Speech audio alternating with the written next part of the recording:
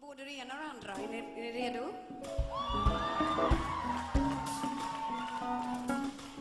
Yes. Så den här texten, den är för dig. Den är för dig, den är för dig. Alla de här texterna.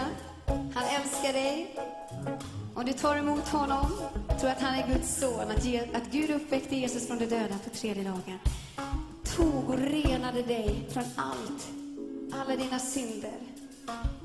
Så får du evigt liv här och i himlen. Här på jorden och i himlen. Det är vårt budskap idag. Johannes 3:16. Mina damer och herrar, låt oss ge en stor varm applåd till Dogge Lite.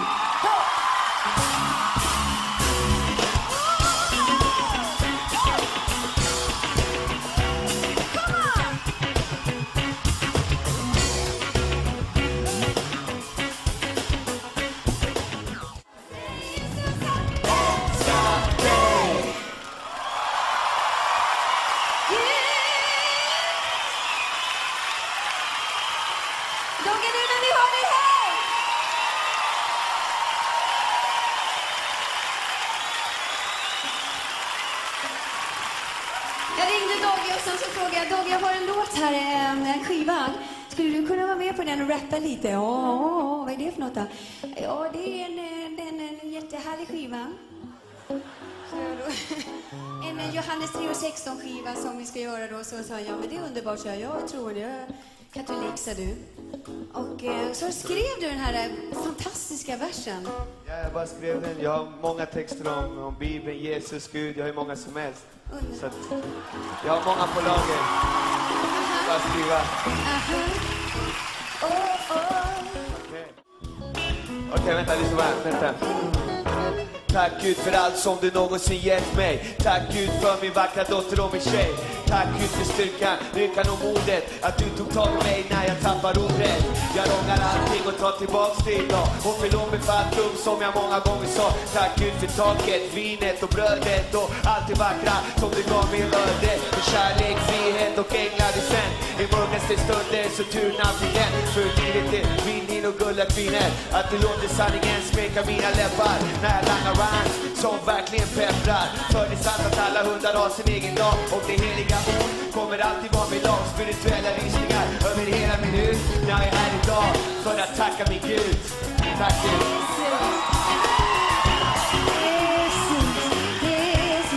Och vi vill sjunga till dig att han älskar dig. Jesus, han älskar dig. Älskar dig. Älskar dig. Älskar dig. Älskar dig. En gång till. Älskar dig. Allihop. Älskar dig. Ja, han älskar dig. Tack så mycket.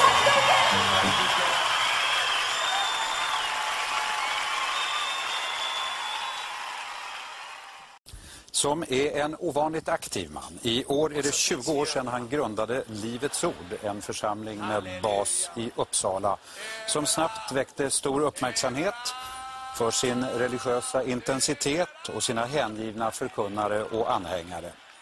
Livets ord har också varit starkt kritiserat både inom och utanför det religiösa Sverige, och det används ord som sekt, hjärntvätt och framgångsdyrkan.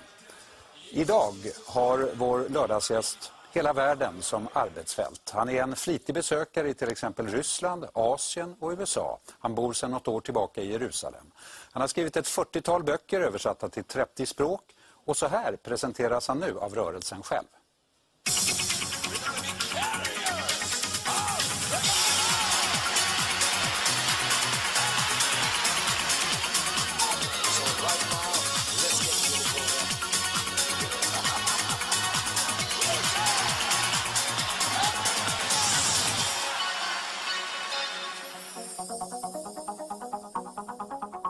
You have been watching another day of victory with Ulf Ekman.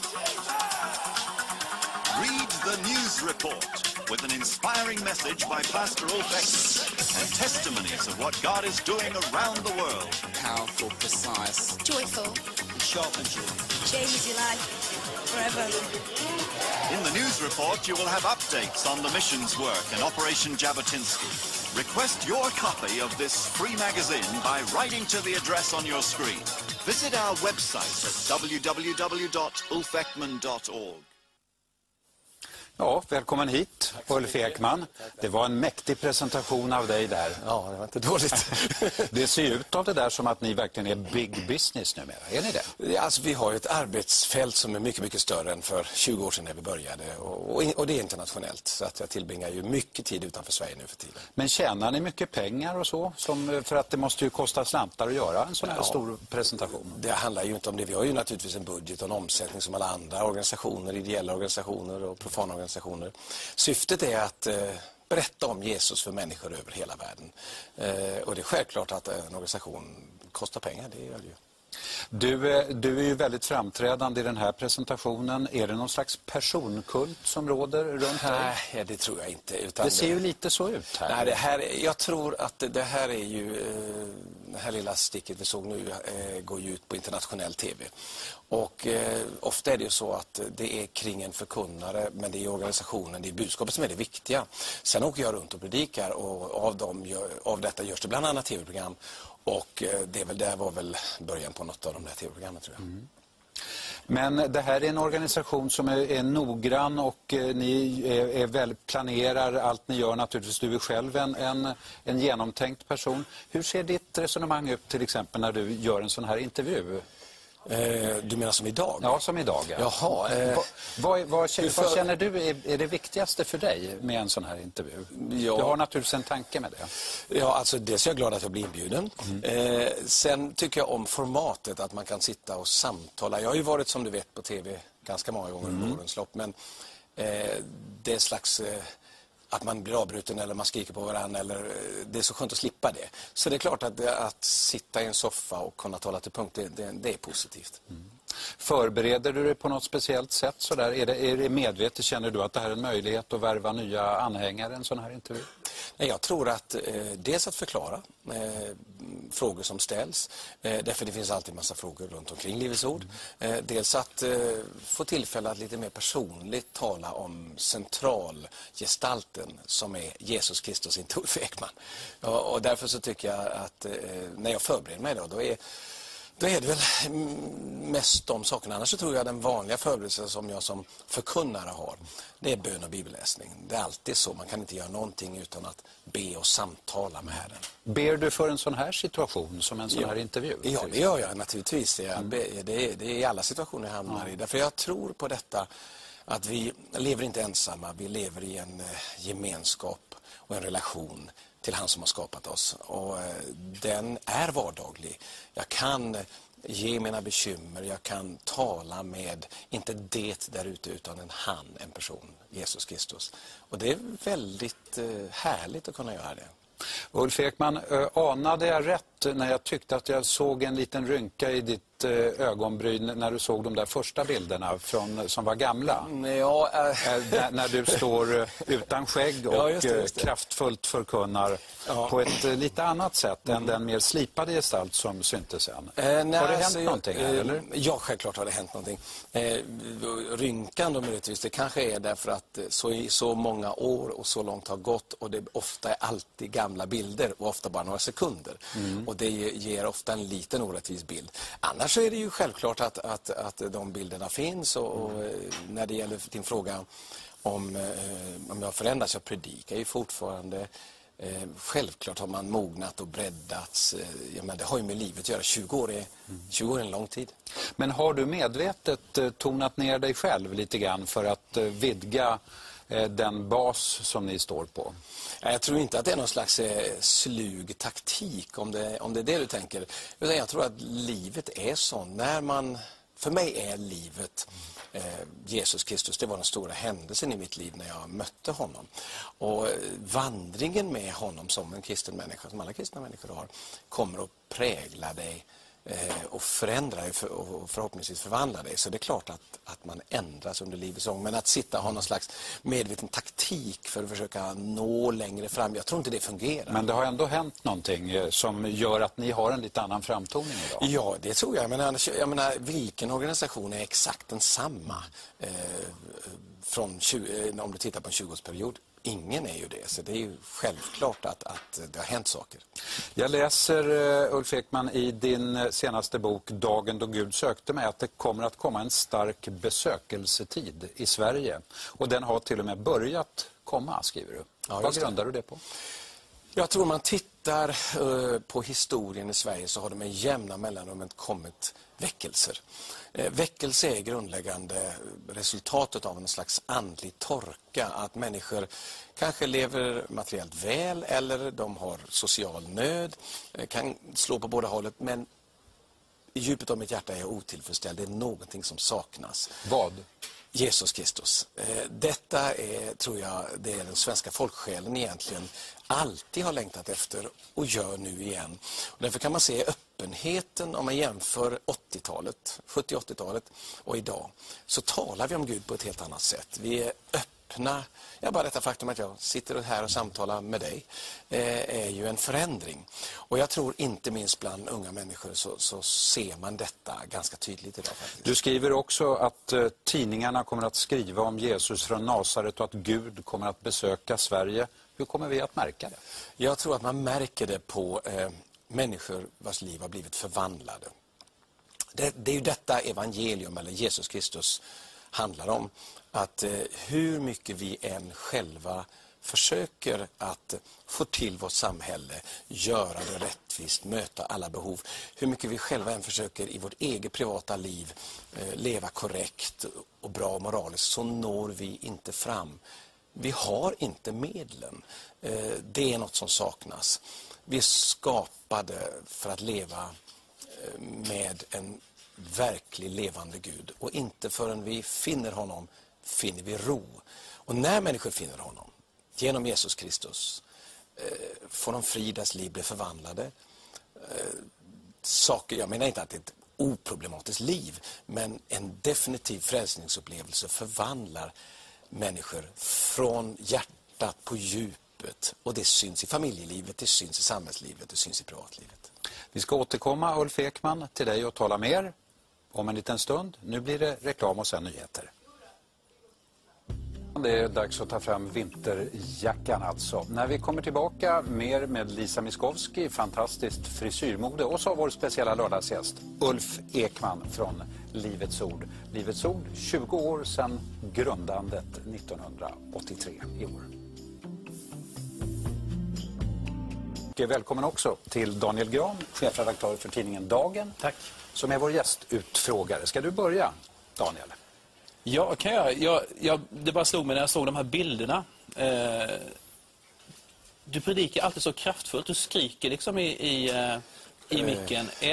Är det liksom en jargong som den typen av predikant som du alltid har? Nej, det tror jag inte alls det. Utan det är så att just de där klippen är ofta från stora möten, utomhusmöten.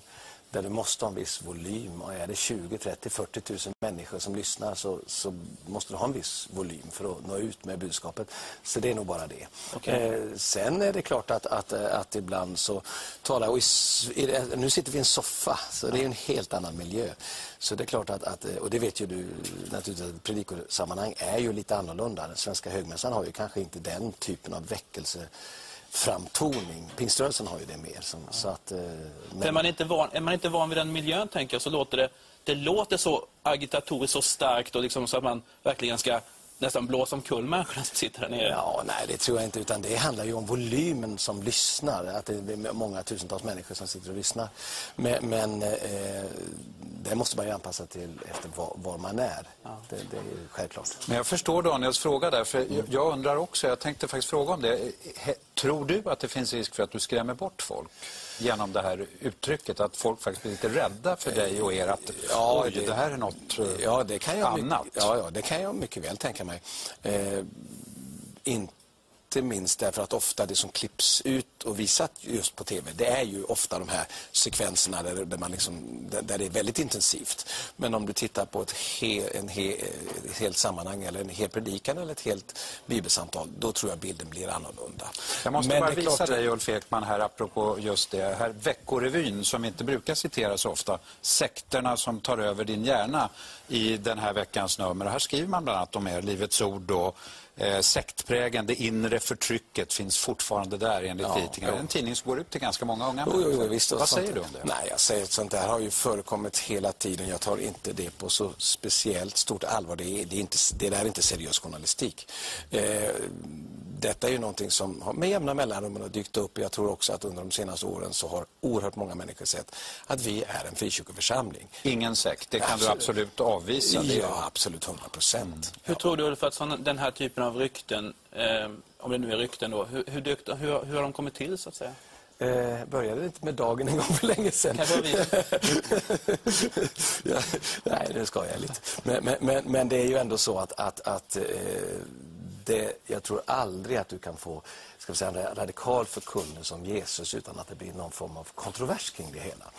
Det betyder inte att inte den som förkunnar har ett ansvar, självklart. Det betyder inte att det inte finns saker som kan gå snett eller vändas till. Men själva evangeliet har i sig en kontrovers och det upprör människors känslor. Jag menar, de anspråk som Jesus gjorde när det gäller din och min själs frälsning, det sätter ju hela livet på sin spets naturligtvis. Och det är klart att det drar med sig känslor. Men det innebär i så fall att ni och du måste vara mer radikala än andra så att säga när ni bröt fram på det sättet. För en hel del kopplas ju ändå till dig som ledare och till organisationen som sådan, att det är en stiftelse och... Jag tror att det alltid är så, och kanske inte minst i början av en rörelse eller en församlings framväxt. Du kan ju ta pingströrelsen som ett bra exempel, historiskt exempel, på liknande kontroverser. Och ledare, oavsett egentligen i vilken position du befinner dig i, så kommer du alltid få utsättas naturligtvis för kritik. Det viktiga i detta tror jag är, jag tror inte på några fullkomliga ledare, jag tror inte att jag på något sätt är det, utan vad man måste till syvende och sist titta på, det är ändå, vem är det vi talar om och vad är det vi vill bära fram. Och i mediasammanhang, om man inte får någon rättvisa för själva budskapet, då blir det lite svårt att diskutera naturligtvis. Och så var det förr, så är det inte nu längre. Men har du, Ulf Ekman, ett speciellt uppdrag från Gud? Alla kristna har det, och det har jag också. Och det är grundläggande. Varje människa som tar emot Jesus Kristus och har upplevt sitt liv förvandlat av honom får också ett uppdrag att föra detta vidare. Hur ser ditt uppdrag ut? Vad är det yttersta målet med din verksamhet? Yttersta målet är att visa människor i vår omvärld, i Sverige och över hela världen, att du och jag kan få frid med Gud. Att vi kan... genom att vända oss till Jesus Kristus, få ett nytt hjärta, bli renade från misstag, synd, problem, saker som vi bär med i våra liv, som vi inte orkar ta itu med själv, men där Jesus kom för att hjälpa oss. Mitt uppdrag är, precis som Paulus i Bibeln, precis som alla predikanter i alla tider, är att försöka berätta detta för så många människor som möjligt, så att de kan ta ställning till Jesus Kristus och ta emot honom i sitt eget liv. Är det några som inte får plats i din kyrka? Några grupper? Nej, några människor? Alltså, frågan är lite fel ställd, därför att våra möten är ju öppna för alla människor. Vem som helst får komma på våra möten. Om du frågar om medlemskap och så vidare, så är det ju grundläggande så att om du till exempel tillhör en annan religion, då är det inte aktuellt för dig att vara medlem i vår församling. Då har du en inskränkning direkt, men det är ju inte en inskränkning som vi gör på det sättet. Evangelium är för alla människor. Gud älskar alla människor, men när vi tar emot Jesus Kristus så förvandlar han våra liv. Och det kanske inte alla vill, men det är en annan sak. En annan rubrik här, Ulf Ekman. Daniel, du ska också få allt fler, kyrkans tidning, allt fler beredda viga homopar, senaste numret av kyrkans tidning. Många präster, allt fler. Din uppfattning om det? Jag tror inte det. Jag tror inte det är en bra lösning. Jag tror inte att den homosexuella livsstilen är dels bibliskt sanktionerad. Det betyder inte att man inte har respekt för dem som personer. Men jag tror inte att är de välkomna till din kyrka? De är välkomna att komma på möten, självklart. Alltså jag samtalar med jämna mellanrum, träffar jag homosexuella, samtalar om evangelium, frigör dig. Och detta är väldigt viktigt. Att samhället säger till, det här är präst i Svenska kyrkan, jag antar frikyrkopastorer också, att ni måste göra detta för att uppfylla vissa samhälleliga krav när det är emot en kristen förkunnares samvete. Tror jag är väldigt olyckligt att pressa sådant på präster. Jag tror det är fel. Man kan väl säga, och det sades i början här, att du är den mest kontroversiella religiösa ledaren i Sverige de senaste 20 åren. Det är någon slags objektiv sanning, det tror jag man kan säga.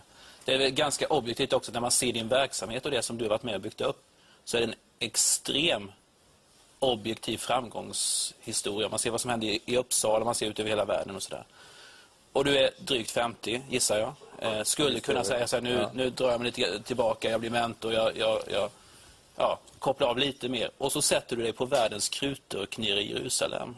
Alltså vad är grejen med det?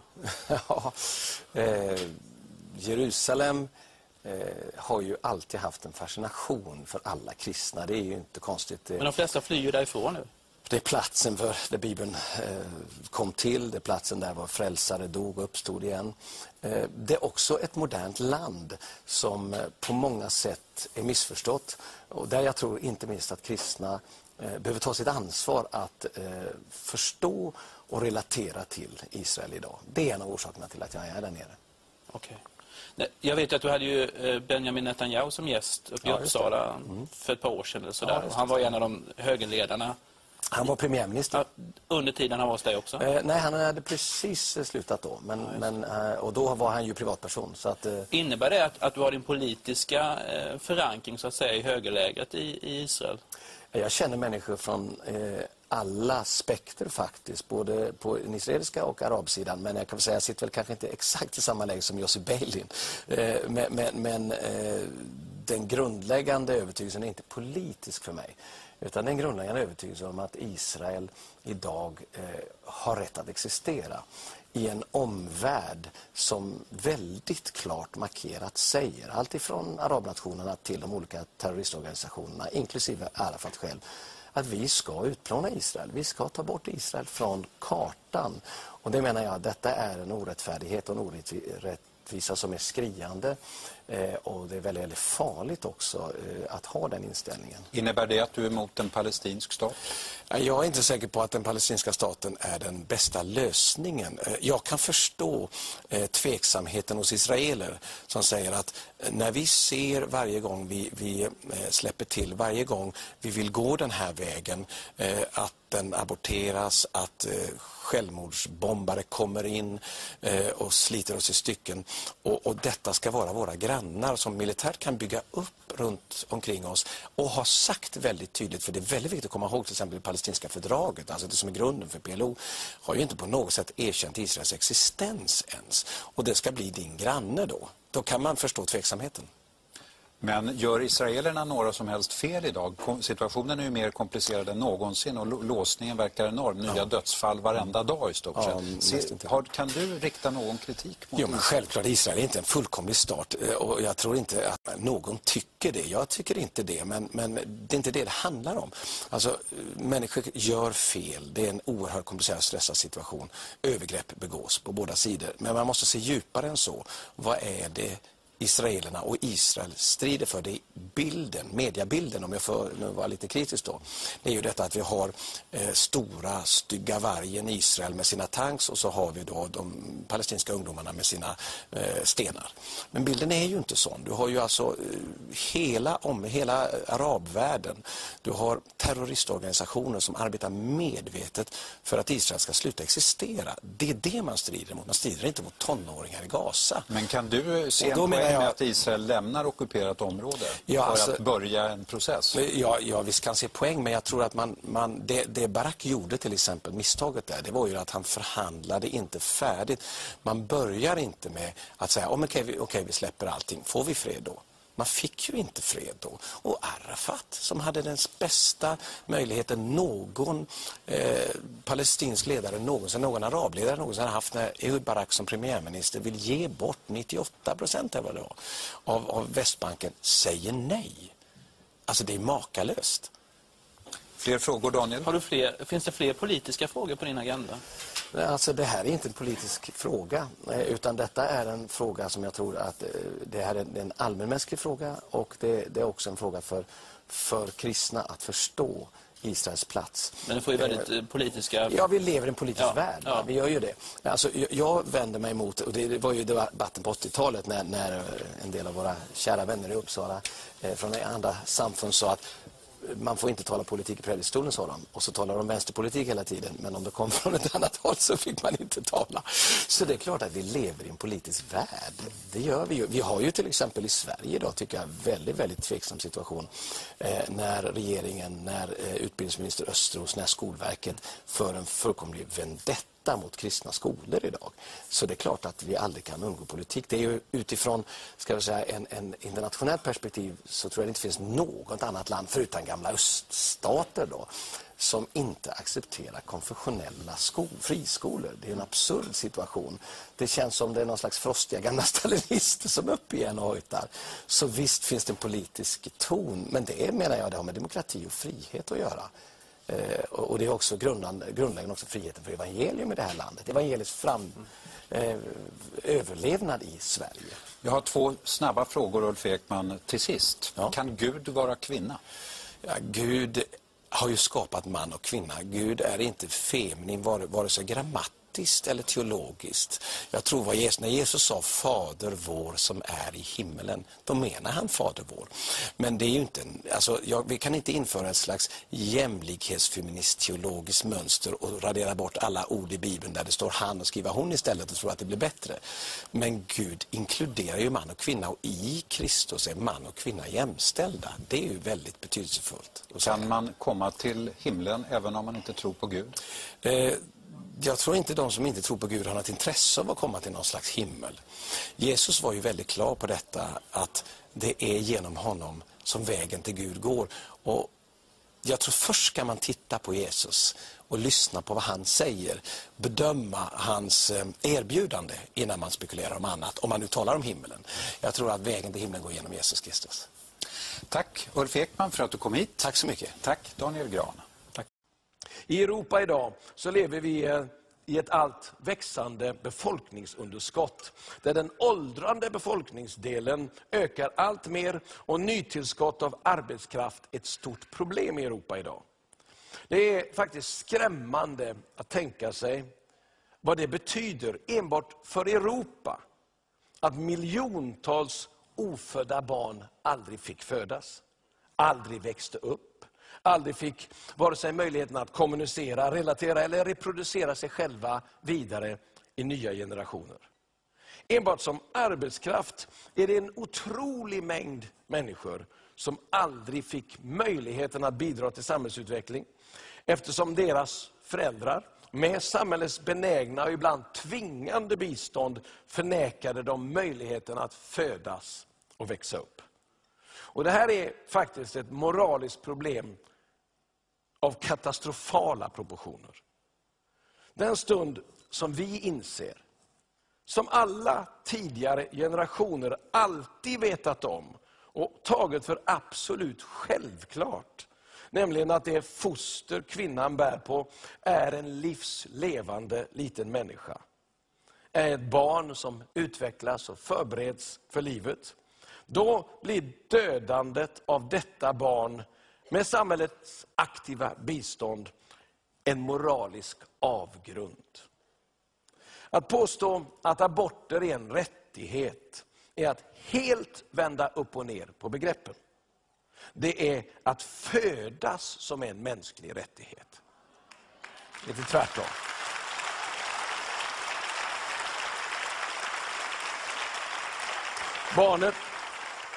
Barnet har en självklar rättighet att födas, eftersom det redan finns till.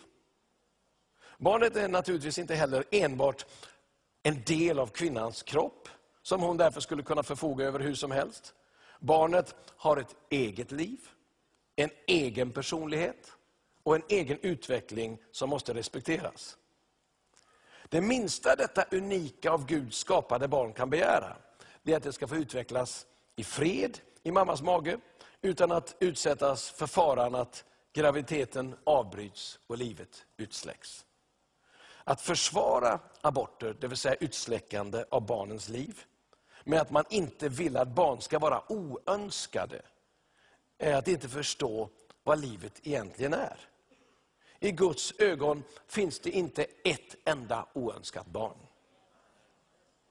Att säga att en allvarlig sjukdom skapar dålig livskvalitet och därför ger skäl till att abortera är att inte förstå vad livet handlar om.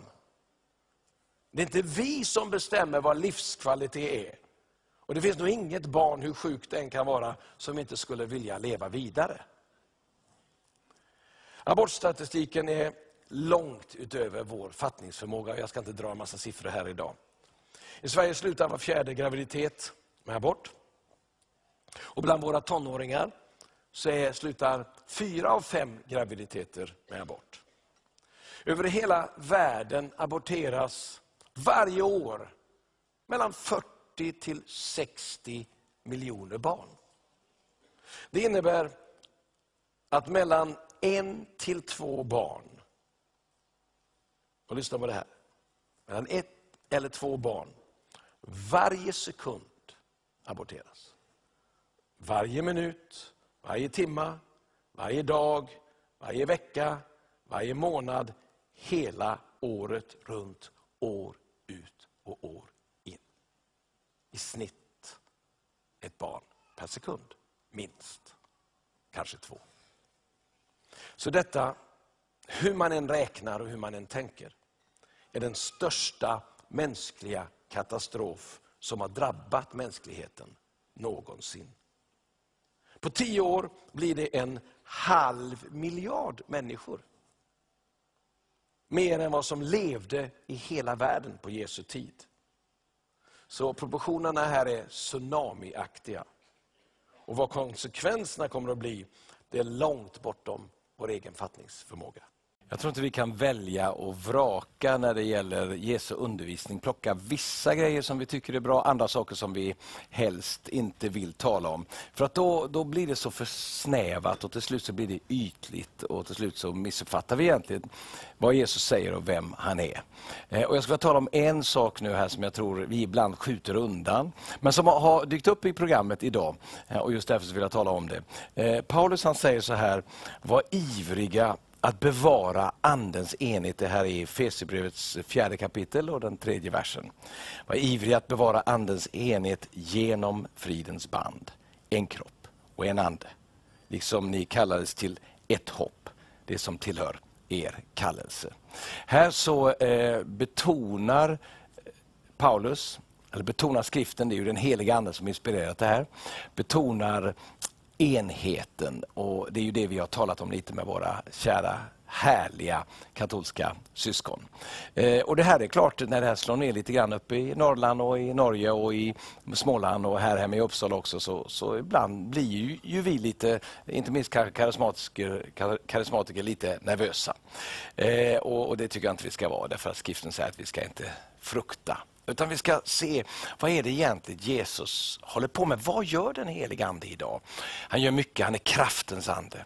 Men här står det också att han är enhetens ande. Bevara andens enhet, står det. Och jag tror att det finns någonting i oss, jag tror det ligger i vårt kött som drar bort ifrån den här enheten. Det ligger ju i oss att vilja gå vår egen väg. Att insistera på att just jag har rätt. Och jag har rätt tolkning på Bibeln och jag vet vad som gäller. Och det där ligger något farligt i detta, eller ligger något ytligt i det. Och Jesus ber just för det här. Och i Johannes evangeliets 17:e kapitel så ber han på ett väldigt, väldigt härligt sätt. Han ber så här: jag ber, och det är om lärjungarna. Jag ber att de alla ska vara ett, och det är otroligt radikalt när man tänker på det. Jag ber att de alla lärjungar, alla som följer Jesus, alla som tror på Jesus.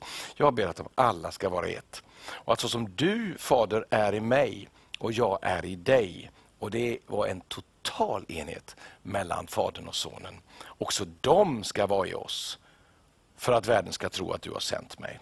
Och så fortsätter Jesus här. Och den härlighet som du har gett mig har jag gett dem för att de ska vara ett. Vi brukar ju tala om den heliga ande som härlighetens ande. Vi brukar ju tala om under och tecken som en manifestation av smörjelsen, härligheten. Men här säger Jesus att härligheten som vi har fått genom härlighetens ande, den finns där för att vi ska vara ett. Och varför ska vi vara ett? Jo, därför att världen ska förstå att Fadern har sänt Sonen och att Gud älskar oss var och en. Och därför så är den här enheten mer betydelsefull, tror jag, än vad vi anar. Och att vi ibland snarare letar efter det som skiljer än det som förenar. Och det tror jag är fel väg att gå. Mitt igenom det vi kulturellt sett kallar för kristenheten så går det ju linjer. De som har mött Jesus, de som verkligen tror på Jesus, de som ärar Guds ord och läser Guds ord, och de som har upplevt en helig ande. Det här är saker som förenar idag rakt igenom alla samfund. Du har människor i alla sammanhang idag som är för eller emot de här sakerna. Och det är ett verk av den heliga ande som drar människor nu från väldigt många olika sammanhang. Så jag tror att vi måste börja titta på varandra som syskon och bekänna att vi har en andlig enhet, att det finns en grundläggande andens enhet som redan finns och som vi måste, så att säga, upptäcka och bekänna oss till. Det andra är att det finns ett hjärtats enhet, vilket innebär att mitt hjärta måste öppnas mot syskon. Du kanske sitter och är baptist och inte tycker om pingstvänner. Du kanske är metodist och inte tycker om lutheraner. Och du kanske är lutheran och inte tycker om katoliker. Och jag menar, vi har ju så mycket av detta. Och vi har den här kända protestantiska splittringen som finns med över 35 000 olika samfund och organisationer på protestantisk mark, där vi alla tycker att vi har rätt. Nu är det ju lite bättre än så, därför att det finns ju en grundläggande ström av att upptäcka varandra och faktiskt älska varandra. Och just hjärtats enhet, jag har fått uppleva det här själv de senaste 10 åren inte minst, att om mitt hjärta är öppet och jag kan lyssna på andra, så helt plötsligt så känner jag att men det här är min broder och det här är min syster. De kanske beter sig kulturellt, de kanske beter sig traditionellt lite annorlunda än vad jag gör, men om jag vågar öppna mitt hjärta så kan jag helt plötsligt få någonting, också vara med och bidra någonting, och så kommer vi varandra närmare. Sen finns det, tror jag, också en strategisk enhet. Det finns saker som vi, oavsett vilken bakgrund du har, vilket sammanhang vi står i, kan enas om. Till exempel ja till livet. Till exempel emot abort. Andra frågor, viktiga, gränsöverskridande frågor och mycket annat också. Evangelisation och så vidare. Och det här tror jag leder steg för steg naturligtvis till en också tydligare, mer synlig enhet mellan oss som troende. Därför varenda gång jag har evangeliserat och personligen vittnat för någon, så kommer nästan alltid utan undantag den här frågan: men ni kristna, hur kan ni tala till oss? Ni är ju själva så splittrade, ni kommer inte ens överens med varandra. Varför ska vi haka på det här? Så därför så tror jag, och en broder som heter Charles Whitehead har en lista, jag ska hinna inte läsa hela den, men han säger en del bra saker. Han säger att vi måste acceptera varandra som syskon och bröder. Vi måste bejaka att vi har skillnader, men att de inte behöver vara murar mellan oss. Vi måste vara trogna mot vilka vi själva är och tacksamma för det sammanhang vi står i. Men vi måste se att det finns mer som förenar än som skiljer. Och lära sig att lyssna på varandra, lära sig av varandra och faktiskt se att själva splittring är en skandal. Icke-kristna talar mer om den, förstår den mer än vad vi ofta gör. Och vi måste bekänna den, tror jag, som synd inför Herren. Och sen inse att det kostar det här med enhet. Att sträcka ut handen till någon i ett annat sammanhang, det gör att du får kritik på dig direkt. Andra människor blir arga och irriterade, och det kan inte vi bry oss om. Utan vi måste göra så mycket vi bara kan för att stå tillsammans och tacka Gud för varandra. Och så komma ihåg djupast sett att det är Fadern, Sonen, som vill den här enheten och som vill verka den här enheten i den heliga ande. Dr. Hovind taught science for 15 years. Then he got his PhD in education. He's always had a love for teaching. But one thing that he's discovered is that in many of the science textbooks across America today, there are some fallacies, some false information being presented. Why is this information in the science textbooks? What are they trying to prove?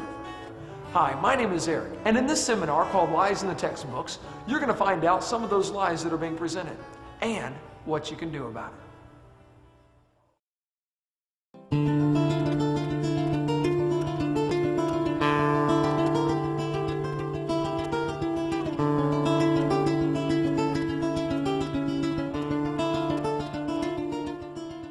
Well, welcome to our seminar on lies in the textbooks. My name is Kent Hovind. I taught high school science for 15 years. And now for, well, since 1989, I've been doing seminars on creation, evolution, and dinosaurs. And our goal is to strengthen your faith in God's Word. Now, this is not my wife.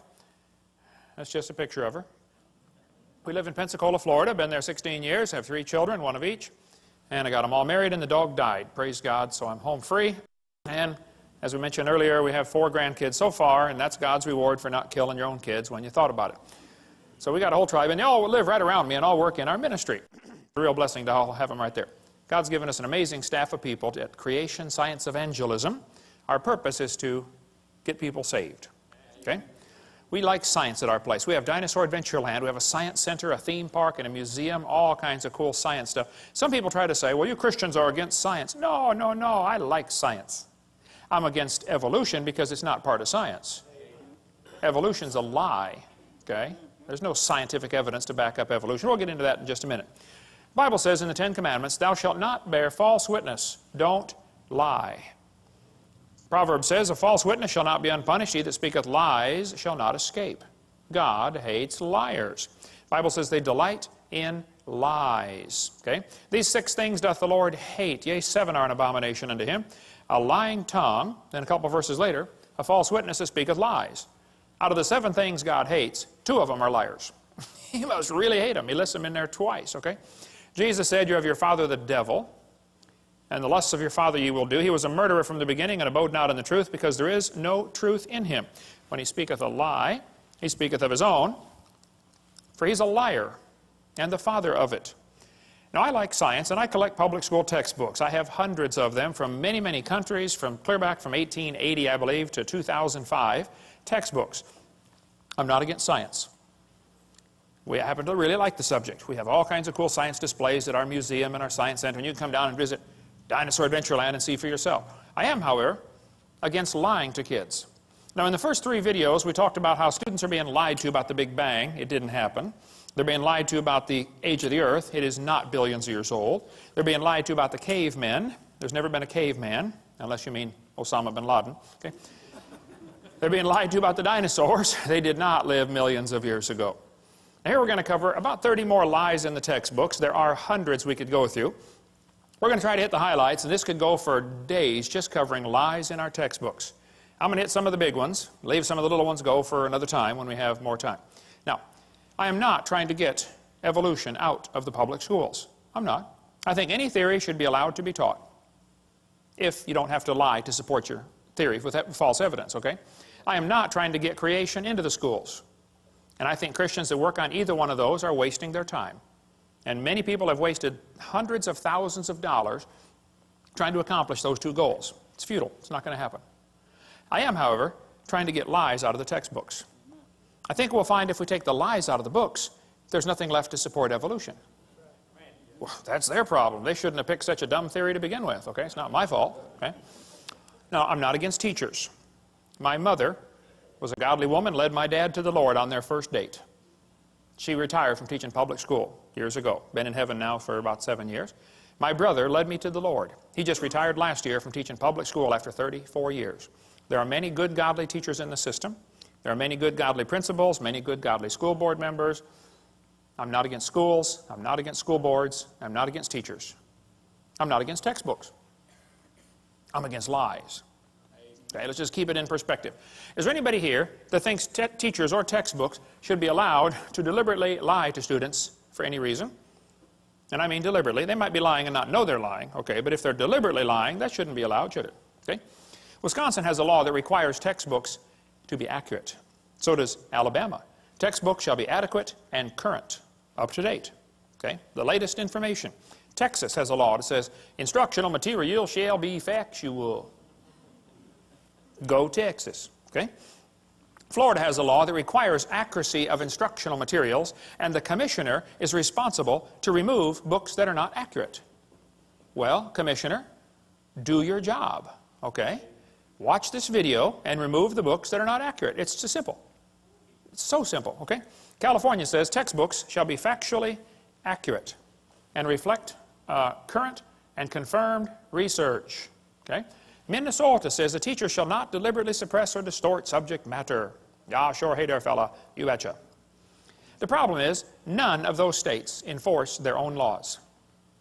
I don't know if Tennessee here has a law that requires textbook accuracy. They ought to if they don't have one. If you don't have one, pass one. This is a textbook from about 100 years ago.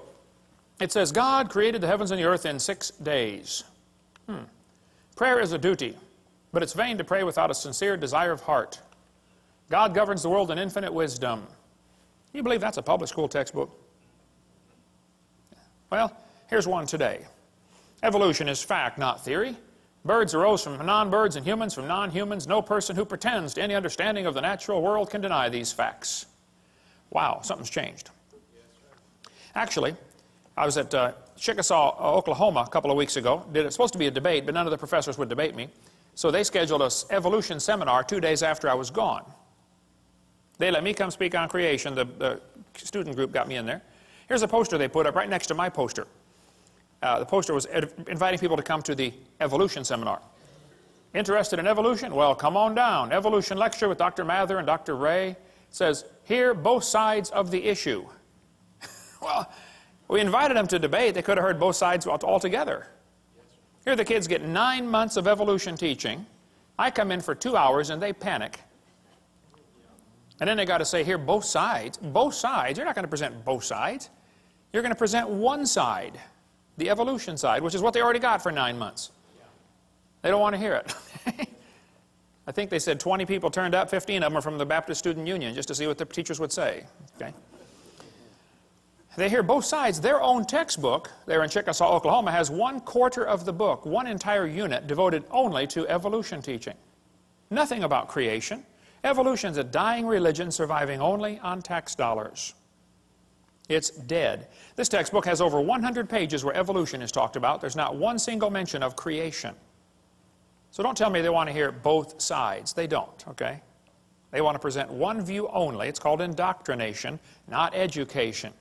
Now, this is a chart showing how the atheists feel that the different states are doing with the teaching of evolution. They think you folks in Tennessee are doing a lousy job of teaching evolution to your kids. Go Tennessee, all right. Okay. They think the folks right over here in North Carolina are doing a good job of teaching evolution. Well, North Carolina folks, get on the ball. Turn your state red by the next time they do this survey, okay? Now, is there anybody here that thinks teachers or textbooks should be allowed to use outdated or false information just to get students to believe a theory? Would that be a good idea? No, okay? Anybody here that thinks teachers that deliberately lie should be fired? Okay? Is there anybody here that thinks textbooks with lies should be banned or the lies torn out of the book? Think that'd be fair? All right. Well, buckle up, hang on, let's go. It's always amazed me how two people can look at the same thing and come to opposite conclusions of what they are looking at. You know, two people can look at Grand Canyon.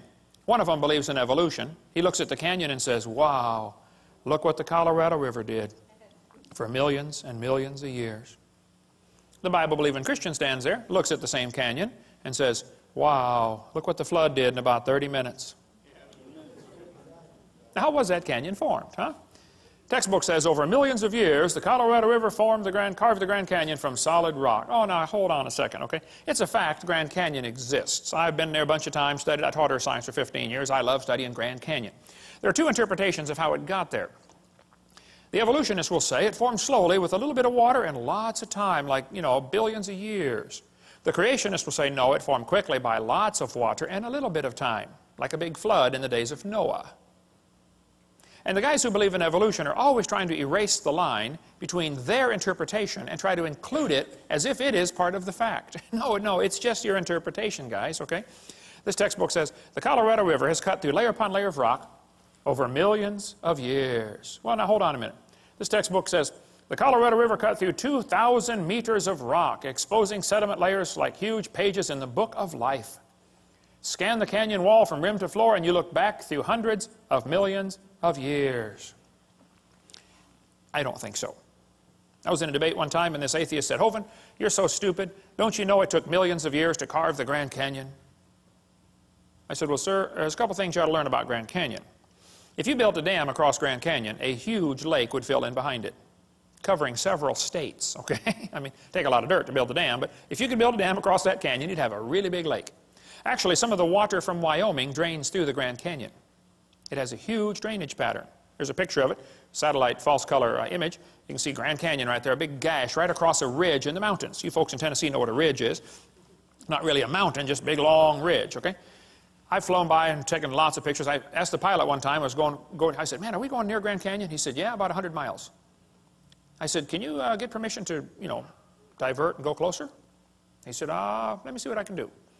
He got permission, and we flew right over the top of the canyon. I'm taking pictures like crazy, Love studying Grand Canyon. Actually, it's a bunch of useless real estate. I mean, what would you do with it if you had it, You can look at it and then go home. That's about it. But, I mean, you can't plow it, that's for sure, and you don't want your cows playing out there. But I said to this professor, I said, sir, there's a couple things to consider about this canyon. I said, these two red lines indicate what's called the snow line, okay? Between those two red lines is a ridge that gets about 6,900 to 8,500 feet above sea level. Now, the river enters the canyon at the far right over there at 2,800 foot elevation. The river flows downhill for 270 miles. Comes out the other side. If you look at it from a side view, a schematic view, it'll look like this. The river comes in 2,800 foot elevation. The ground rises up while the river goes down for 270 miles. I said, now, sir, there's a few things you ought to consider about this canyon. I said, did you know the top of Grand Canyon is higher than the bottom? He said, obviously. I said, sir, did you know the river only runs through the bottom? He said, well, yeah. I said, sir, did you know the top is higher than where the river enters the canyon by over 4,000 feet? He got a dazed look on his face, like a calf looking at a new gate. I said, sir, did you know rivers don't flow uphill in Tennessee? There's no delta. Where's the mud that washed out of Grand Canyon? Nobody has a clue, okay? That river did not make that canyon. Grand Canyon's a washed out spillway. There used to be two big lakes, Grand Lake and Hopi Lake. The lakes are long gone, but the beaches are still there. You can still see the beach line. They got too full and went over the top and washed out that canyon in a hurry. Any farmer that's ever built a dam to hold water for his cows will tell you, once the water goes over the top of the dam, it's all over with. That's why they guard the levee like crazy during flood seasons, don't they?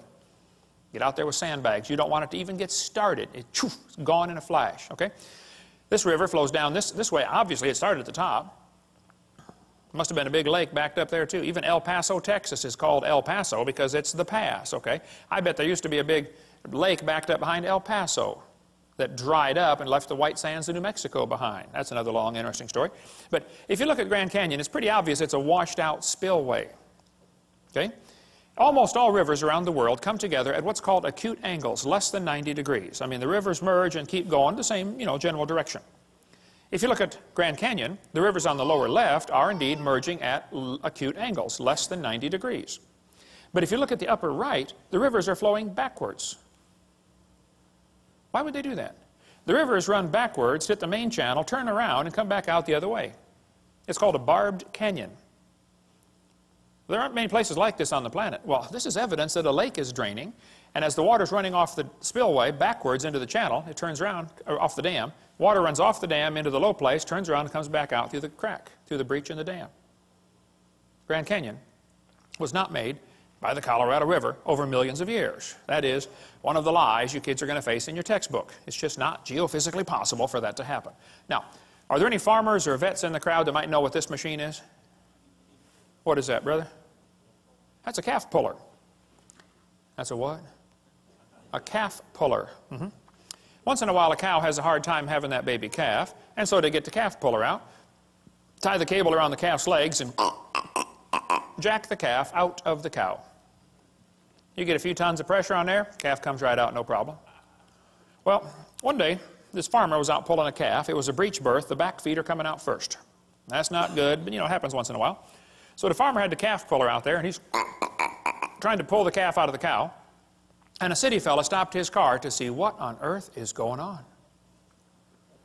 And the farmer said, have you ever seen anything like this before? The city fella said, I have never seen nothing like this. The farmer said, do you have any questions? The city fella said, yes, sir, I have one question. It's been bugging me for 10 minutes. The farmer said, well, what's your question? And the city fella said, how fast do you figure that calf was going when it ran into that cow? No, no, no, no, no. We're not separating the wreck here, fellas. You know, it's possible for two people to be looking at the same thing, and one of them is getting the wrong idea of what he's looking at. The Bible warned us that was going to happen. Knowing this first, there shall come in the last days scoffers. Did you know there are people that scoff at the Bible? I deal with them on a regular basis. I attract them like a lightning rod. They scoff, it says, because of their lust. There's no scientific reason for them to reject the Bible. They just don't like that book because it chaps their hide. So they're scoffing because of their lust, not because of their science, okay?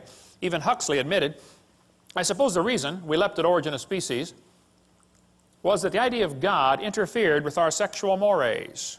We don't want God telling us what to do. Okay? Arthur Keith said evolution is unproved and unprovable. We believe it because the only alternative is special creation, and that is unthinkable. The Bible says they did not like to retain God in their knowledge. For this cause, God shall send them strong delusion. Anybody that believes they evolved from a rock 4.6 billion years ago, I would say is strongly deluded. You would have to have help to be that dumb. You could not do it on your own. You'd have to have years of training and conditioning to believe such a silly idea. Hey, is it possible for a person to go insane? I mean, absolutely loony? Oh yeah, it happens, doesn't it? Okay? Is it possible for an entire group of people to go insane? Can you imagine over 900 people drinking poison Kool-Aid and killing themselves? A whole group went insane. Is it possible for an entire nation to go insane? You know, like millions and millions of people go just plain old nuts? Oh, it's happened, folks. Hey, is it possible for the entire world to go insane? Well, the Bible says the great dragon was cast out, that old serpent called the devil and Satan, which deceiveth the whole world. I think we're living in a time when just about the whole world has gone nuts. They believe they come from a rock 4.6 billion years ago. How dumb can you get? 2 Peter goes on to say, where is the promise of his coming? That's what the scoffers are going to say. For since the fathers fell asleep, all things continue as they were from the beginning of the creation. That's an important phrase. The scoffers are going to say, the way things are happening now is the way they've always been happening. Long, slow, gradual processes. The Bible says the scoffers are willingly ignorant. Willingly ignorant. In the Greek, that means dumb on purpose. They're willingly ignorant of how God made the heavens and the earth, and they're ignorant of the flood. The world was overflowed with water and perished. We cover more on that on videotape number 2 of our series. But one of the scoffers in the last days was a guy named James Hutton. Now, James Hutton lived in the late 1700s. James wrote a book and said the earth is millions of years old. Now, you need to understand, in the late 1700s, most people believed the Bible, or at least they were strongly influenced by Christianity, and everybody thought the earth was about 6,000 years old. That was the common teaching of the day. Okay? They taught the kids in the public school, you know, God created the world in 6 days, like we saw earlier. But this was also a time of many revolutions. We had the American Revolution, the French Revolution, the Polish, the Spanish, the German. Every country is just about revolting against the idea of a king and establishing a democracy. So they threw off monarchy, and this is known as the age of anti-monarchy. So the Bible says to honor the king, and some people thought the Bible was an obstacle to their political objectives. And they wanted to discredit the Bible. Keep in mind, this all happened in the early 1800s and late 1700s. So back when everybody thought the earth was a few thousand years old, James Hutton came along and said, oh no, it's lots older than that. And it got here by uniformitarianism. Ooh, kids, big word, bold print. That'll be on the test. They always are, okay? Uniformitarianism means the present is the key to the past. No, James, I think the Bible's the only perfect key to the past. But during this time frame, the Christians, instead of fighting against this new teaching of millions of years, they swallowed it. The Christians accepted the idea of a gap theory or day-age theory or progressive creation. They just accepted millions of years right into the Bible when it's obvious to anybody with half a brain and one eye reading the Bible that it does not teach the earth is millions of years old. That's not what it says. So the Christians did not put up an effective defense, an effective resistance to this teaching, and they allowed the church to believe all this. And then when evolution came out, 1859 became popular with Darwin's book, well, the Christians just accepted that too. boy, what a tragedy. That book covers the great turning point in history, if you like the history of stuff. Well, James Hutton's book that he wrote had a real strong influence on a young lawyer from Scotland named Charles Lyell. Charles Lyell, the lawyer, hated the Bible. Somebody calculated one time that if all the lawyers in the world were laid end to end around the equator, we would all be better off. Charles Lyell, in 1830, wrote this book right here, Principles of Geology. I've got it here on the table. You can come take a look at it. It's all marked up. In this book, you can see his hatred for the Bible kind of ooze off every page. He kept calling it ancient doctrines. He said, oh, you have a scriptural authority. He was mocking them, okay? He called it a religious prejudice. He said, men of superior talent, he's talking about himself, who thought for themselves and were not blinded by authority, he used every opportunity he could find to mock the Scriptures. And kids, you won't have to go to college very far before you're going to run into a professor that has this mocking attitude toward God's Word. How many of you had one when you went through school? Seems like their whole goal in life is to destroy your faith. I had a bunch of them when I went to school. They just wanted to destroy your confidence. Well, Charles said his goal was to free the science from Moses. What do you suppose he meant by that? Well, before Charles Lyell wrote his book, everybody looked at the geology, looked at Grand Canyon and said, wow, look what the flood did. He didn't like people interpreting Earth's history in light of the Bible. He wanted them to interpret Earth's history in terms of millions of years. Lyell is the primary guy responsible for inventing what today is known as the geologic column. How many have ever heard of the geologic column before? They divided the Earth up into layers and gave them names, you know. Cenozoic, Mesozoic, Paleozoic, Archaeozoic, all that kind of stuff. Maybe you saw the movie Jurassic Park, named after the Jurassic layer, okay? Each layer of rock was given a name and an age and an index fossil. Now keep in mind, all this was done in 1830 before there ever was a carbon dating, potassium-argon dating, rubidium-strontium dating, lead-208, lead-206, uranium-235, uranium-238. None of those had even been thought of. So they didn't determine these great ages by any radiometric decay method. They just picked the numbers out of the clear blue sky. It's a fact the Earth has many layers of sedimentary rock. That is just a fact. You can see them all over Tennessee here. How'd they get there? Well, there are two interpretations. One group says the layers formed slowly over millions of years. The other group says, no, these layers are all from the flood in the days of Noah. And again, they're always trying to erase that line between the two and make their interpretation become part of the fact. And it's just not, okay? It's just their interpretation, that's all. The geologic column is actually the Bible for the evolutionist. The only place you'll ever find it is in the textbooks. It doesn't exist. This guy admits it. He said, if there were a column of sediments, unfortunately, no such column exists. Did you know there is no geologic column? If there was, it'd be 100 miles thick. It doesn't exist. It's one of the lies in the textbooks. And actually, all of evolution is based on this lie right here. This is one of the most serious ones, in my opinion. It's true the Earth has layers. That's not the question. Okay? How did they get there, though? I mean, if that layer sat there for 10 million years waiting for the next one, don't you think it's going to rain once in a while in 10 million years? Why are there no erosion marks between the layers? Why are they stacked on top of each other just like a stack of pancakes? And by the way, why are there no soil layers between the rock layers? I mean, soil builds up on top of rock. Don't you think there'd be some soil built up once in a while? Look, if you get a jar of dirt and rocks and gravel and sand and mud and shake it up and set it down, it settles into layers for you in a few minutes. It doesn't take long. How many have seen those things you buy at the mall with two pieces of glass and different colored sand in between? You know, you flip it over and it makes all kinds of layers just in a few seconds. It doesn't take long. I was preaching years ago in Union Center, South Dakota. Now, Union Center is right there. It's not even on the map.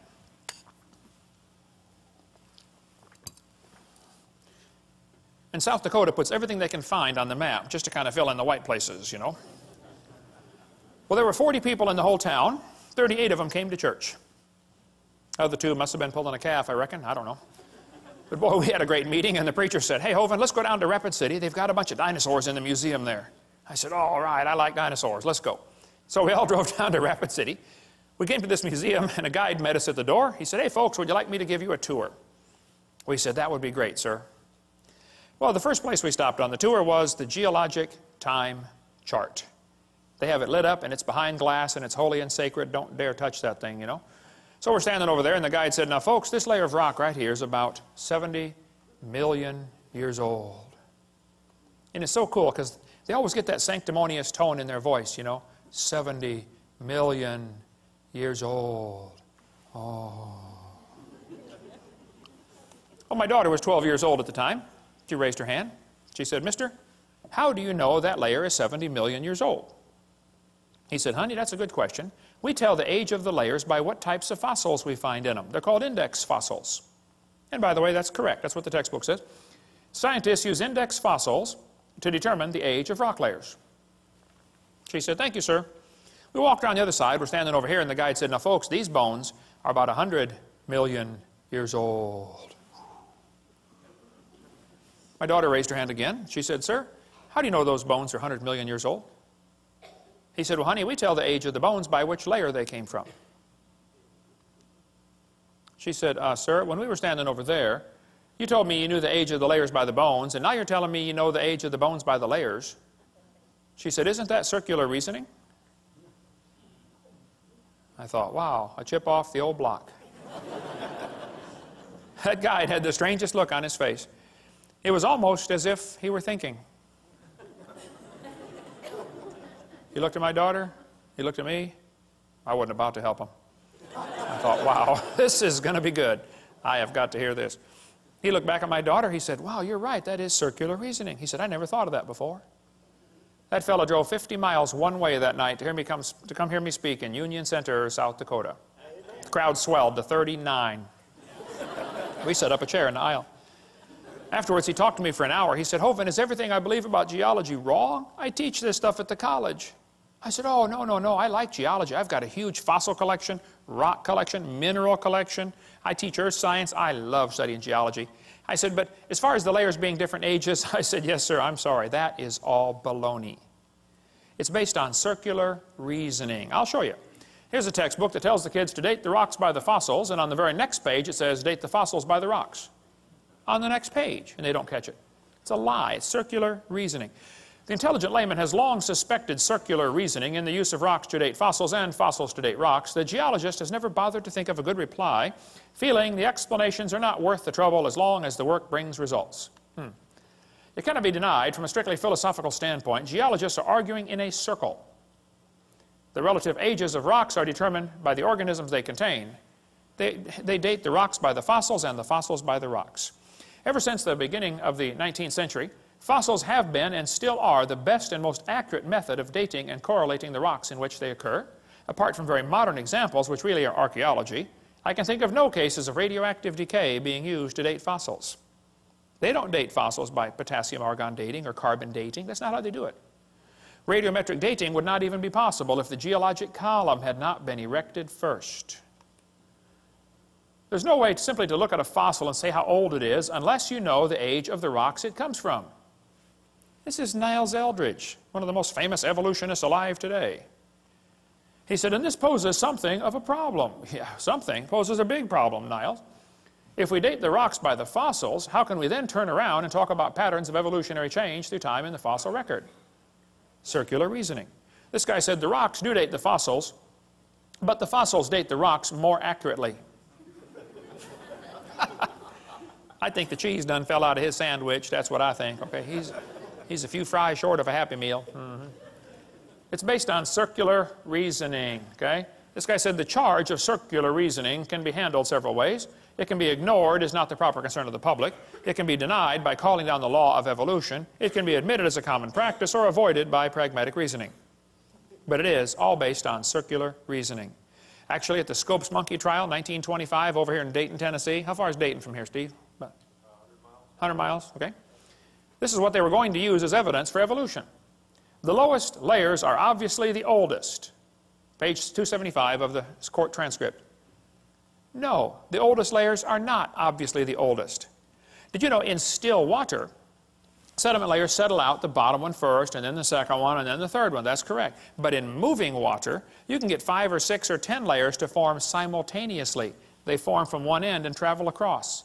So it's possible to have a fossil on the bottom that is younger than a fossil on top, if it's moving water. There's a great video tape called Experiments in Stratification. It covers all that if you want more on that. Or get our video number 6. We'll get more of that later. I like to ask evolutionists, I say, guys, your geologic column contains limestone quite a few places. If I handed you a piece of limestone, how would you know if it's 100 million year old Jurassic limestone or 600 million year old Cambrian limestone? I mean, exactly what's the difference? They'd say, well, the only way to tell the difference is by the index fossils. That's precisely my point. They date the layers by the fossils. This textbook shows the kids a trilobite. And it says, boys and girls, trilobites make good index fossils. If a trilobite is found in a rock layer, the rock layer probably formed 500 to 600 million years ago. I don't think so. Somebody found a human shoe print where the guy with a shoe on had stepped on and smashed a trilobite. They asked evolutionists all over, how on earth could a human step on a trilobite?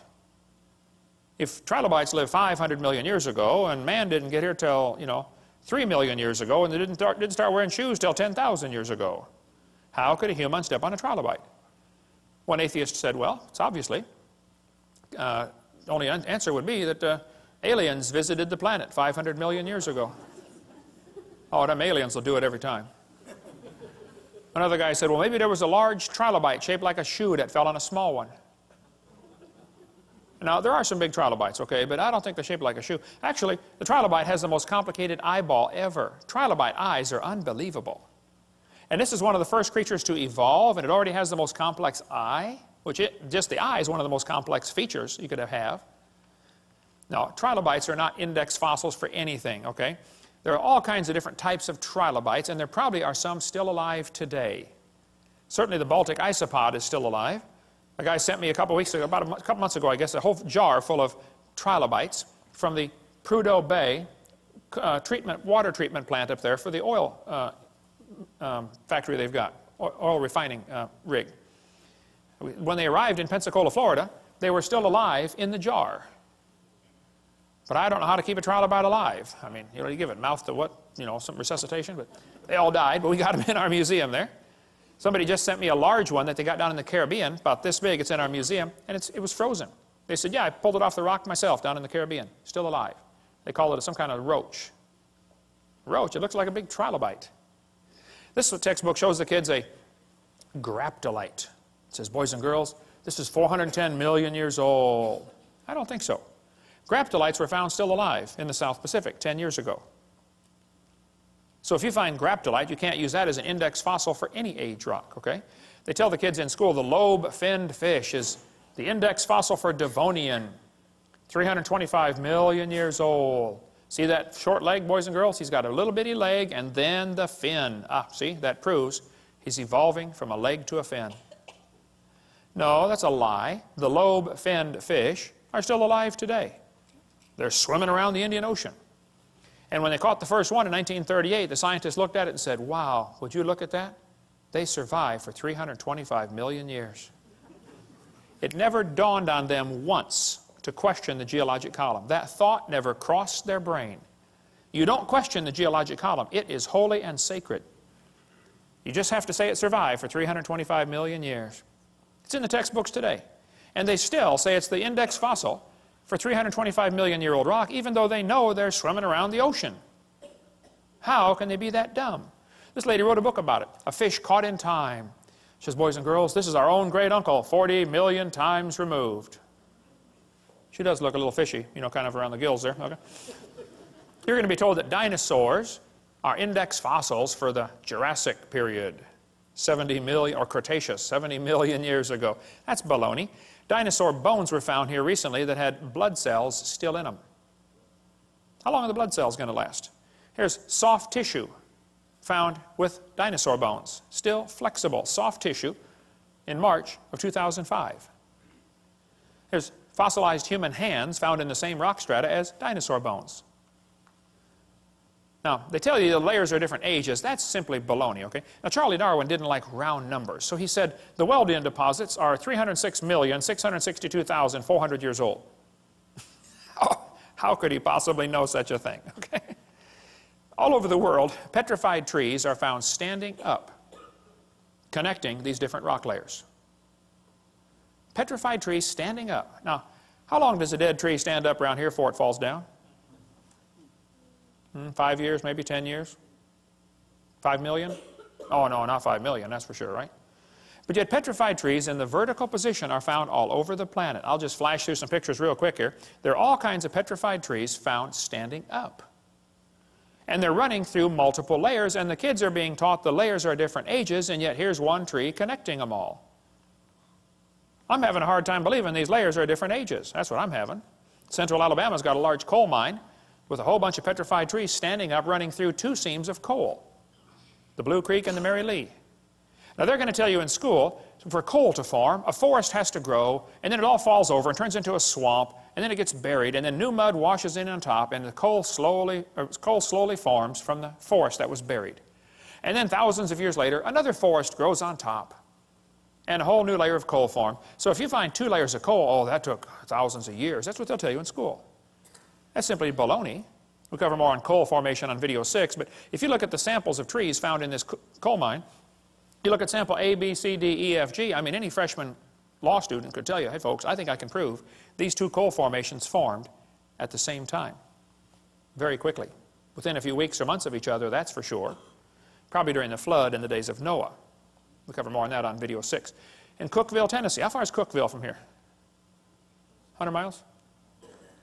What's that? 150 miles. In Cookeville, Tennessee, there's a coal mine with petrified trees standing, running. Here's coal at the bottom. The tree is coalified at the bottom, petrified in the middle, and coalified on top, where it went through a second coal seam. Same tree. By the way, why are coal seams generally found on top of layers of rock or clay? Wouldn't be a pretty poor place to grow a forest? Ought to be on top of soil, don't you think? Yeah. Polystrate fossils are found all over the world. In Joggins, Nova Scotia, there are dozens of petrified trees standing up, connecting different rock layers. Scientists go up there and look at them and just say, wow, that's curious. No, it's more than curious. It's devastating to your teaching that the layers are different ages. There's a brochure you can get from our bookstore. It's $2. It's got 30-some pictures color pictures of petrified trees in the vertical position.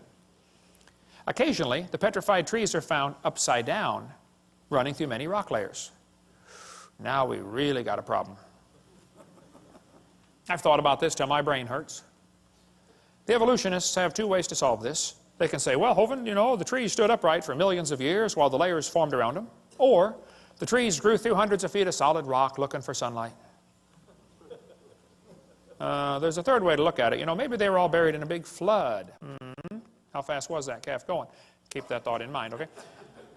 Mount St. Helens blew thousands of trees into Spirit Lake. Lots of those trees are stuck in the mud at the bottom of Spirit Lake. They're going to petrify in the standing position. More on video 6 about that. It doesn't take long for things to petrify. Here's petrified firewood. The guy chopped on it before it turned to stone. Here's mummified dog stuck in a tree.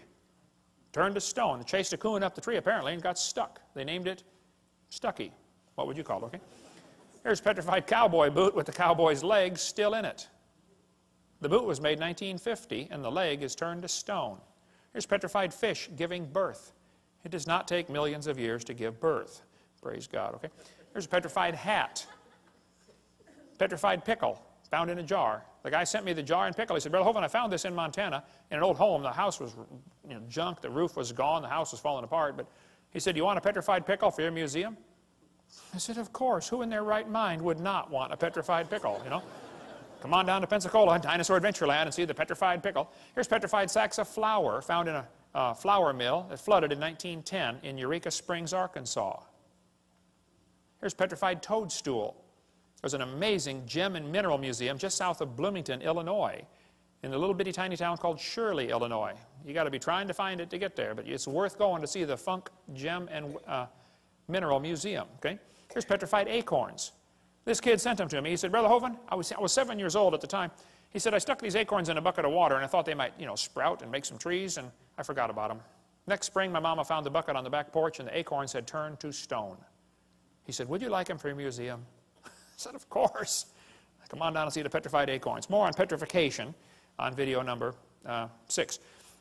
So kids, when they tell you the layers are different ages, you tell them Kent Hovind said they're confused or they're lying. It is not correct. Those layers all formed, nearly all of them, at the time of Noah's flood. 80 to 85% of Earth's surface does not even have 3 geologic periods appearing in correct consecutive order. Even though this geologic column does not exist, except in the textbooks, that teaching is what changed people in the 1830s away from believing the Bible to believing in uniformitarianism.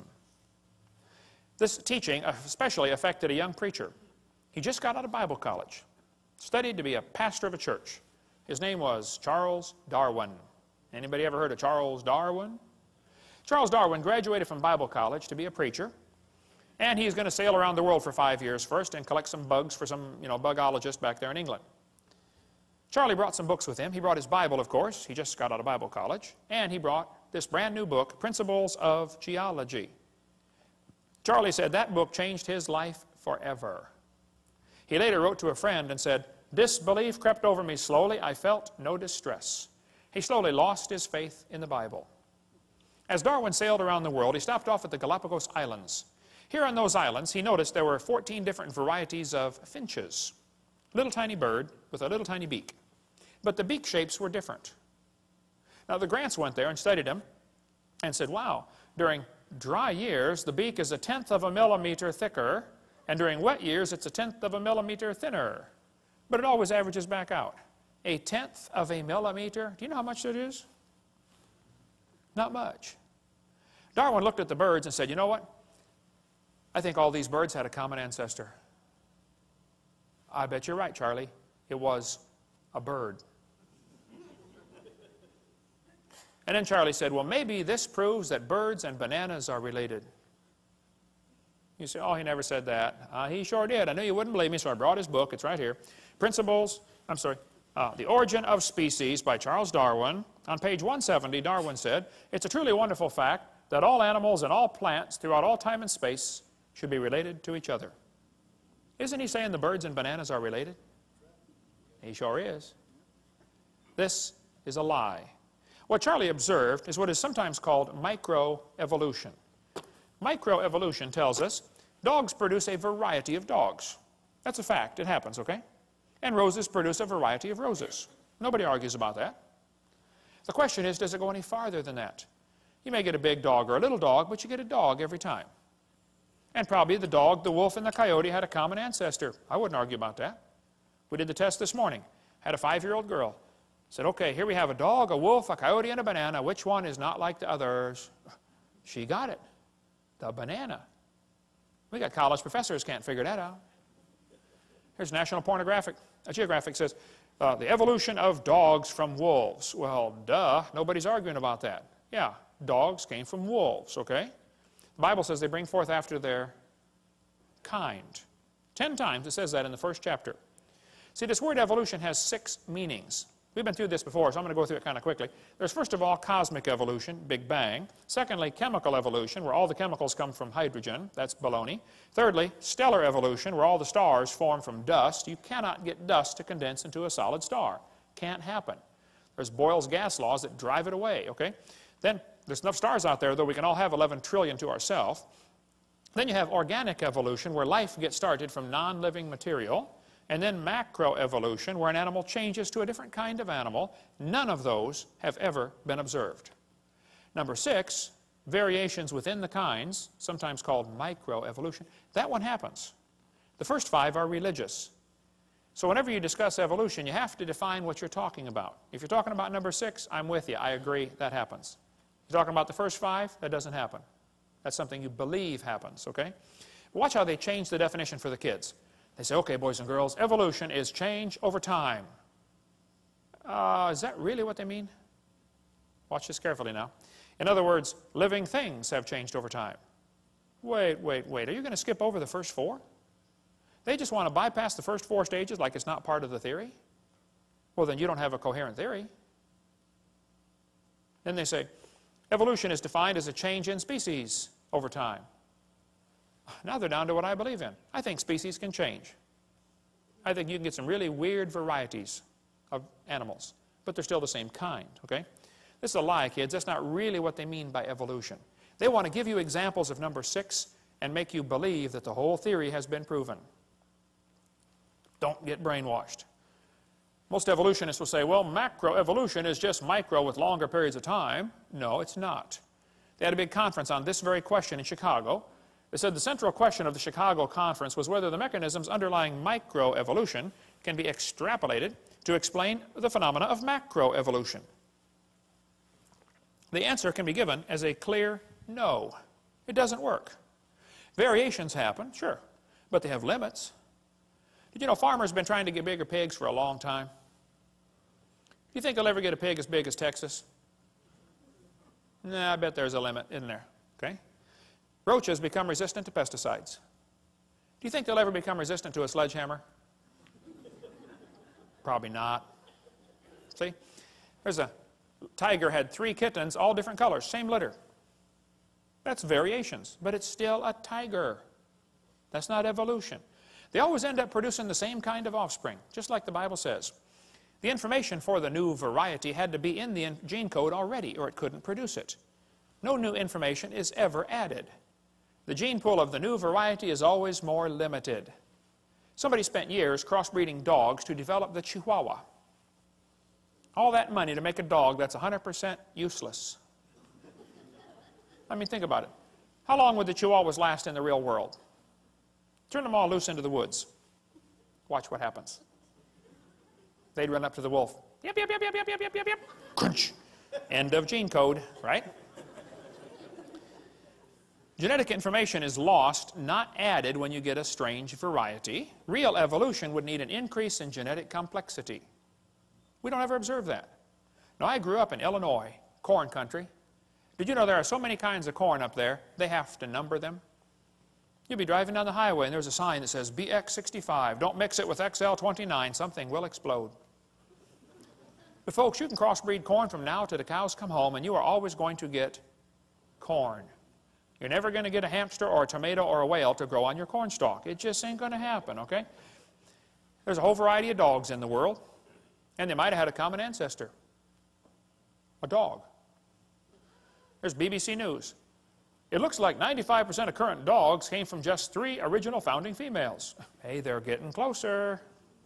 Right here it says, today's dogs come in all shapes and sizes, but scientists believe they evolved from just a handful of wolves tamed by humans living in or near China less than 15,000 years ago.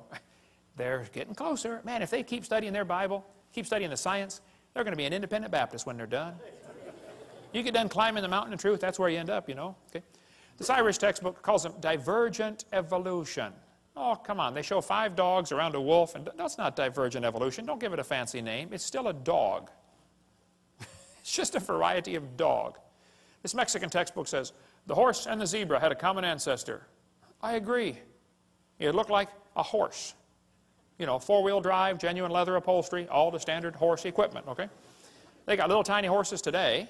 We had the world's smallest horse come visit our dinosaur adventure land. Talk about useless. I mean, you know, you can't ride it. Well, my granddaughter could, but it won't bark, you know. What do you do with a horse like that? You know, horses, zebras, and asses can all be crossbred. They have competition in California. Who can get the weirdest animal? They get zorses, zonkies, zeonies, zedonks, zebras, and shebras. Here's a zebra who forgot to put his PJs on. Here's a herd of zebroids running around. You know, in the last 100 years, the Kentucky Derby's gone from an average winning speed of 127 seconds down to 123 seconds. Now, even in the old days, they had some pretty low times turned in, okay? Question, how much money would you guess has been spent on selective breeding trying to get the fastest horse for the Kentucky Derby? Millions and millions of dollars. They do the same thing right around here, don't they? Spend lots of money for a Tennessee Walker. What's the most expensive Tennessee walking horse you've ever heard of? $1 million for one horse? $3 million for one horse. That's how much per pound? Man, I was in Italy, we ate horse over there. It's good, too. Tastes like chicken, you know. Now, I don't know if they've got to the absolute limit of horse speed or not. I don't know. But I suspect they're getting kind of close, okay? If you really want to win the Kentucky Derby, why don't you breed wings on your horse and fly around the track in 12 seconds? The whole point is, sure, you get varieties, but they're limited. There's a bunch of different kinds of cows in the world, and they might have had a common ancestor. A cow. This magazine's where you order chickens. All right, boys and girls, should we order, cinnamon queens, red rocks, white rocks, cherry eggers, or brown leghorns? But look what the magazine says. Jungle fowl are the original bird from which all varieties and strains of domesticated chickens are derived. Did you know all the chickens had a common ancestor? Anybody want to guess what it was? Chicken. You got it. There are 8 kinds of bears in the world, and they might have had a common ancestor. A bear. Broccoli, cabbage, cauliflower, and Brussels sprouts all have a common ancestor called a plant. In California, they've got huge fields where they graft English walnut trees onto black walnut stumps. They do it because the black walnut stump, the root system is tough and can handle the weather over there. But the black walnut doesn't taste as good, it doesn't sell for as much money, and it's tougher to crack. English walnuts taste better, they sell for more money, and they're easier to crack, but the root system rots. So they cut them off and stick them together. They do it all over there. Well, they can do it because they're both a walnut. See, you could never graft an English walnut tree onto the back of a turtle. That won't work, see? The sugar beets were used for years. When sugar got expensive, they wanted to get sugar out of beets. So they tried to do selective breeding to increase the sugar content in sugar beets. They raised it from 6% to 17%, but could not. They ran into a brick wall. Hey, can't go past 17. And the further they got away from the normal wild sugar beet, the more problems they started having. Now you got to babysit the field and spray pesticides and bugicides and everything else on it, okay? Because its disease resistance goes down. People say, don't bacteria become resistant to drugs? Well, that's because they lose information, not gain it. I'll show you. Dr. Spettner points out, this is based on a misunderstanding. For the mutations that cause antibiotic resistance still involve information loss. For example, to destroy a bacterium, the antibiotic streptomycin attaches to part of a bacterial cell called ribosomes. Mutations sometimes cause a structural deformity in ribosomes. Since the antibiotic cannot connect with the misshapen ribosome, the bacterium is resistant. Even though this mutation turns out to be beneficial for the moment, it still constitutes a loss of information, not a gain. No evolution has taken place. The bacteria are not stronger. In fact, under normal conditions with no antibiotic present, they are weaker than their non-mutated cousins. I'll give you an example. Suppose somebody's coming through town and they're handcuffing everybody, taking them off to jail, and then they're going to kill them. But you don't have any arms, so they can't handcuff you. Ha. Is that a beneficial mutation to not have arms? Well, yeah, for the moment, okay. But in long term, it's not beneficial, okay? And so all the examples they ever point to are bacteria becoming resistant to drugs. That's a loss of information, not a gain. The Bible is correct. They bring forth after their kind. James Hutton wrote a book in 1795, and people began to doubt the earth was 6,000 years old. Charlie Lyell wrote a book in 1830, and people began to doubt the flood, and Charlie Darwin's book made people doubt the Creator. And by the mid-1800s, people were wondering, wow, if God didn't do it, how did we get here? Who's in charge of the world? That led directly to the rise of communism, Marxism, socialism, Nazism. We'll cover that on Seminar Part 5. Politically incorrect, the dangers of this evolution theory. Now, Darwin didn't originate the evolution theory. It was around before him. He just simply made it popular, okay? But Timothy was warned by Paul here in 1 Timothy 6. You be careful about avoiding profane and vain babblings and oppositions of science falsely so called. Evolution is not science. Evolution's a religion in every sense of the word. Hitler said, let me control the textbooks, I'll control the state. Professor Wilson at Harvard University said, as were many persons from Alabama, I was a born-again Christian. When I was 15, I entered the Southern Baptist Church with great fervor and interest in the fundamentalist religion. I left at 17 when I got to the University of Alabama and heard about evolution theory. He lost his faith, first year of college. That's what happened to Philip Wentworth. Studied for the ministry at Harvard, lost his faith, gave up on the ministry. That's what happened to Scott. He almost lost his faith till somebody showed him one of my videotapes. And he said, oh, man, you saved my faith, Brother Hovind. Marty wrote me and said, I want to let you know your ministry has been a blessing to me. I'm one of the high school students in the anthropology class that is a victim of the dangers of evolution teaching. I was very discouraged and questioned the existence of God. I listened to your seminars, and that completely encouraged me, and it was a blessing to me. Yay, rescued one. It's amazing how many thousands of people down through history have lost their faith because of this evolution teaching. Karl Marx said he wanted to serve God with his life. Went off to college, became an evolutionist. Comrade Stalin. There was a special this afternoon on TV. How many saw that about Comrade Stalin on the History Channel? He went to a Christian school, read Darwin's book, became an atheist. Killed between 60 and 100 million of his own people. Andrew Carnegie became an evolutionist reading Darwin's book. He said it freed him from the shackles of religion. Light came in as a flood and all was clear. Not only had it got rid of theology and the supernatural, but I found the truth of evolution. Carnegie left behind millions of dollars to make sure evolution is taught in our schools instead of creation. He funded the National Center for Science Education. The list is really long. We'll have to quit now. But 75% of kids from Christian homes that go to public schools lose their faith after 1 year of college. What's in these textbooks anyway? What are they teaching our kids that's making them lose their faith? Well, we're going to cover some of the lies in the textbooks, some more lies in the textbooks in the next session. There is no known evidence to support the evolution theory except things that have been proven wrong a long time ago. If real evidence exists for this evolution theory, I would like to see it. We've been offering $250,000 for real scientific evidence for evolution. We've had that offer for over 10 years. There isn't any. Okay? I'll give you an example. Suppose I had a theory that the moon is made of green cheese. Now that's a dumb theory, I know. But hey, it's okay to have a dumb theory. There are no laws against dumb theories. But then suppose I started teaching my students, hey kids, did you know NASA proved my theory in 1973 when they went there on a secret mission and drilled a hole and found the moon is made of green cheese? Well, now hold on a minute. It's okay to have a dumb theory. It's not okay to lie about my evidence for my theory, okay? It is worse for me to get paid by tax dollars while I lie about my theory. So I don't mind if they want to have a theory that we came from a rock. That doesn't bother me. It does bother me that they want to lie to the students about their evidence, and it really bothers me that I have to pay their salary while they lie to spread their theory. So here's some of the evidence they use for evolution theory. They say, we have evidence from fossils. I say, guys, you've got to be kidding. No fossil counts as evidence for evolution.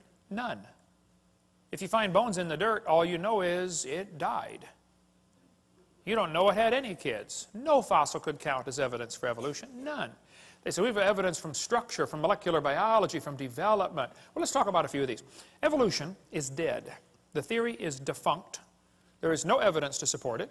But some of the followers are pretty dedicated, and they're having a hard time letting it go. They'll even lie to you to make you think everything's fine. They say, wow, look at that evolution theory. It's perfectly fine. There's no challenge to evolution. Look, he never looked better. Pulse and heart rate look good. No, I'm sorry. He's a goner, okay? Don't be the last one off the boat. It is sinking. Evolution is based on two faulty assumptions. Number one, they say mutations make something new. That's never been observed. Number two, natural selection makes it survive and take over the population. Evolution is actually a religion of death. In order for evolution to work, one animal evolves a little better than the rest. What must happen to the rest of them to make this thing work? They got to die. Or else the new improved gene is swamped back into the gene code. The question is so simple and profound. Did man bring death into the world like the Bible says? Or did death bring man into the world like evolution says? Somebody is wrong. Textbook says there are mutations, and they are the original source of variation in populations. I agree, mutations happen, no question. But mutations do not produce any evolution. Mutations are scrambling up existing genetic code. They're not making anything new. Here's a 5-legged bull. That's a mutant. There's no new information added. He already had the information on how to make a leg. It just made one in the wrong place, that's all. It's not new information, it is scrambled information. Here's a short-legged sheep. Again, no new information. And by the way, that's not beneficial. He's the first one the wolf is going to catch. Right? Oh, boys, go. Here comes the wolf. Brrr. Oh, Herman didn't make it. There's a 2-headed lamb. That's a mutant. It's not beneficial. 2-headed turtle. That's a mutant. Not ninja, but it's mutant. Okay. Now, he's going to freeze first winter because nobody makes a double-neck turtleneck sweater. He's just not going to make it. Now, scrambling up the letters of the word Christmas will get you all sorts of different words. But it will never get you Xerox, zebra, or queen. The letters aren't available. This textbook shows the kids a 4-wing fly, which, by the way, cannot fly. And it says, boys and girls, Normal fruit flies have 2 wings. This mutant has 4. This rare mutation, like most mutations, is harmful. Then it says, beneficial mutations are the raw material for natural selection. Now, hold on a minute. Why don't they show us an example of a beneficial mutation? Why did they tell us about the good ones and not show us a picture of a good one? Do you know why they didn't show a picture of a good mutation? Because nobody's ever seen one. There's never been one beneficial mutation. I said that in a debate one time, and this atheist said, Hovind, you're lying. He said, I can name a beneficial mutation right now. He said, people in Africa that get sickle cell anemia are less likely to get malaria. I said, that's brilliant, sir. That's like saying if you cut off your legs, you can't get athlete's foot. They're both negative, okay? Then they say evolution and natural selection go together. This one says natural selection causes evolution. That's a lie. Natural selection selects. It doesn't create anything. Natural selection is not a creative force, okay? Natural selection may be a stabilizing force, but it is not a creative force. Anybody with half a brain can figure that out. Natural selection cannot create any properties. It can only select. This textbook says, evolution by natural selection had occurred in just 1 year. Oh, they're lying. It says natural selection can lead to evolution. That's a lie. Natural selection selects. It doesn't create a thing. If you worked in a factory that made cars, how far is the Saturn plant from here? Pretty close, isn't it? How many of you work? Anybody here work in the Saturn plant? Okay. Suppose you worked in quality control. Your job was to check the car when they got done building it, you know, kick the tires, slam the doors, and drive it around. See if it runs. If you caught every single mistake, they don't, by the way, but if you did, okay, how long would it take that quality control process to change the car to an airplane? You say, Hovind, quality control can't change it to something else. Oh, I know. Only design engineers can change it. And God's natural selection is a quality control that will never change it to a different animal. It'll just make sure you get a good animal, that's all. They keep talking about survival of the fittest. Well, I agree, but that doesn't explain arrival of the fittest. And even survival of the fittest is pretty shaky. It's what's called a tautology, a sentence that means nothing. I'll show you. If you say, Professor, why did it survive? He'll say, oh, because it's the fittest, you know, survival of the fittest. How do you know it's the fittest? Because it survived. How else can you tell? Oh, I see. Look, if a whale goes through a school of fish and eats 80% of them, it's not survival of the fittest. It's actually survival of the luckiest. That's what's really going on out there. But some of these scientists have the ability to make amazing observations and still come to the wrong conclusion. One day a bunch of scientists were going to see how far a frog could jump. They put their big old frog down there and said, jump, frog, jump. That frog jumped 80 inches. They brought the frog back, cut off one leg. Said, jump, frog, jump. He only jumped 70. They brought him back, cut off another leg. Said, jump, frog, jump. He went 60. They brought him back, cut off another leg. Said, jump, frog, jump. He jumped 50 inches. They brought the frog back, cut off his last leg, and said, jump, frog, jump. You know, they expected he might go maybe, 40 based on the data. Actual jump was 0. The frog didn't move. They yelled louder, jump, frog! The frog never moved. The scientists were baffled. They tried the experiment again. New frog. Got the same results every time. So the brilliant scientists put their data together and said, you know what, folks, the frog jumped less as the legs were removed. Hey, that's a good observation. They got it right on the head. And they said, so we must conclude that a frog with no legs goes deaf. Bad conclusion. It's possible to have a good observation and still come to the wrong conclusion, you know. That's what they did with the fruit flies. They put them flies in the laboratory. They nuked them, microwaved them, x-rayed them. They did all kinds of mean things to those flies, and they got some weird-looking baby flies. They got flies with curled wings. They fly around, bzz, bzz, bzz, bzz, couldn't go anywhere. They got flies with no wings at all. What do you call that? A crawl or a walk? Can't fly. They raised all these mutated flies in the laboratory and said, you know what, folks, fruit flies refuse to become anything but fruit flies. Well, duh. So they said all mutations produce flies that were inferior to the original fly. Good observation. They said, so we must conclude that flies have evolved as far as they can go. Oh, bad conclusion. You know, maybe you could conclude that God made them right to begin with, and all you're doing is messing them up in your laboratory. They were doing fine till you guys got a hold of them. Yeah. And they say evolution's as fit as ever. Yep, fruit flies in the north have wings 4% larger than flies in the south. Well, that proves something to somebody somewhere, I'm sure. But it's still a fly, okay? Then they tell the kids, the peppered moth is proof for evolution. They counted the moths on the trees and found it was 95% light colored and 5% black. Then they burned coal in the factories and the trees turned black. And they counted the moths again. It was only 5% light and 95% black. The problem is the entire story is a lie. They glued dead moths to the tree to take that picture for your kid's textbook. It's right here. Where's this book used at, brother? It's not used anymore. Peppered moth. It's still in the new books, though. Evidence for evolution. Those are dead moths glued on a tree, because after 40 years of watching, they found a grand total of 2 moths on the trees. 2 out of, let's see, what's 95% of 2? Wow. I have to do some figuring on that one. They still keep it in the textbooks, though, as evidence for evolution. What's the Tulsa Zoo doing having a peppered moth display? I mean, this is a zoo, for heaven's sake. Why do they push evolution in a zoo? Get the book Icons of Evolution if you want a whole lot more on the history of this peppered moth idea. But they tell the kids, we're going to learn to think critically. Boys and girls, do you think humans are still evolving? What kind of question is that? That's one of those questions like, have you stopped beating your wife yet? Wow, let me think. If I say yes, I'm admitting I did. If I say no, I'm still doing it. Did you know it's possible for the question to already have a built-in assumption? Look at that question. Do you think humans are still evolving? What's the built-in assumption? That humans evolved. Now, how's a Christian kid supposed to answer that for homework for Monday? I would say, teacher, this question is poorly written. It assumes evolution has happened when it has not. It's like asking the question, you know, why are elephants orange?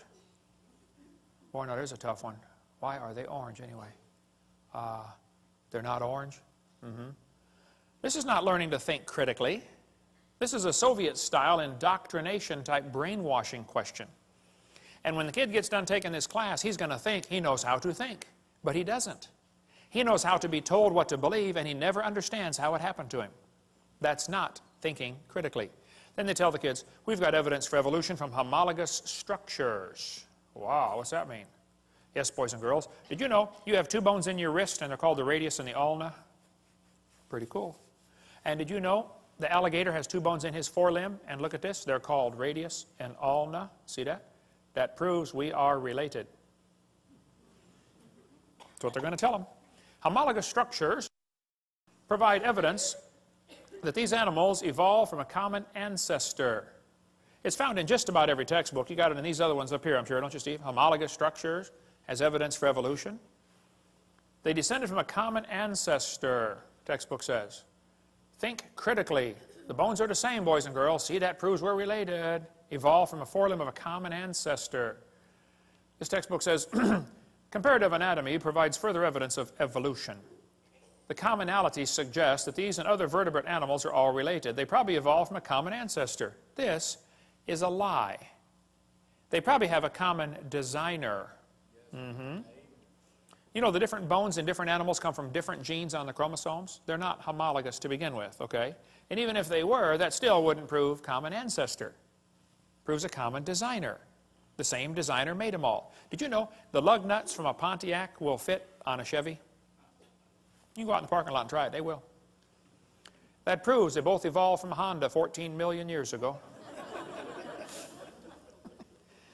No, it's true many animals have a similar forelimb structure. That's a good observation. I agree. They say they must have had a common ancestor. Oh, bad conclusion. Then they'll say, this helps prove we all came from a rock. Well, now you really have got a bad conclusion there. Then they tell the kids, we have evidence from development. Now, this one makes me angry. So I'm going to try to stay calm while we talk about this. Is probably one of the most dangerous lies in the textbooks. We'll just calm down now. Okay, I'm ready. This textbook says the similarity between the early stages of development of many different animals helped convince Darwin that all forms of life shared common ancestors. Darwin considered this the strongest class of facts in favor of his theory. This was the best evidence Darwin knew of for his theory. The guy who made up this dumb idea is named Ernst Haeckel. Haeckel called this idea we're about to share with you the biogenetic law, which means as animals develop inside the mother, they go through the stages of evolution. All you got to do is memorize the word farm, F-A-R-M, fish, amphibian, reptile, mammal. That's the way they say it happened. The phrase they had for it back then was ontogeny recapitulates phylogeny. Wow, what's all that mean? Well, ontogeny is the growth of the baby. It goes through stages, okay? Recapitulates means it reenacts or does over again. Phylogeny is the evolutionary sequence. This Irish textbook says, the presence of fish-like structures in embryos of different species shows these animals have evolved from fish and share the basic pattern of fish development. It's as if the embryo retains a memory of its origins and starts to copy them during its development. That's the ontogeny recapitulates phylogeny. Now, the idea that sick mind Freud relied on was the idea that ontogeny recapitulates phylogeny. That is, the development of the individual recapitulates the evolution of the entire species. This is stupid and dangerous. They tell the kids the embryo, the baby growing in the mother, has gills like a fish. Gills? That's a lie. Those are not gill slits. Those little folds of skin you see on the embryo grow into bones in the ear and glands in the throat. They never have anything to do with breathing. My uncle had 5 or 6 chins and he couldn't breathe through any of them but the top one. Okay? Those are not gill slits. Ernst Haeckel said the turning point in his thinking was when he read Darwin's book in 1860. See, Darwin's book was printed in English in 1859. The next year, it was printed in German, 1860. Haeckel was a German embryology professor. He read the book and said, wow, what a great theory. If only we had some evidence. Well, 9 years later, they still had no evidence.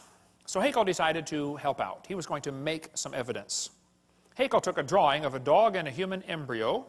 He was an embryology professor, you know. And he lied. He faked the drawings. He changed them and made them look exactly alike to prove they're related.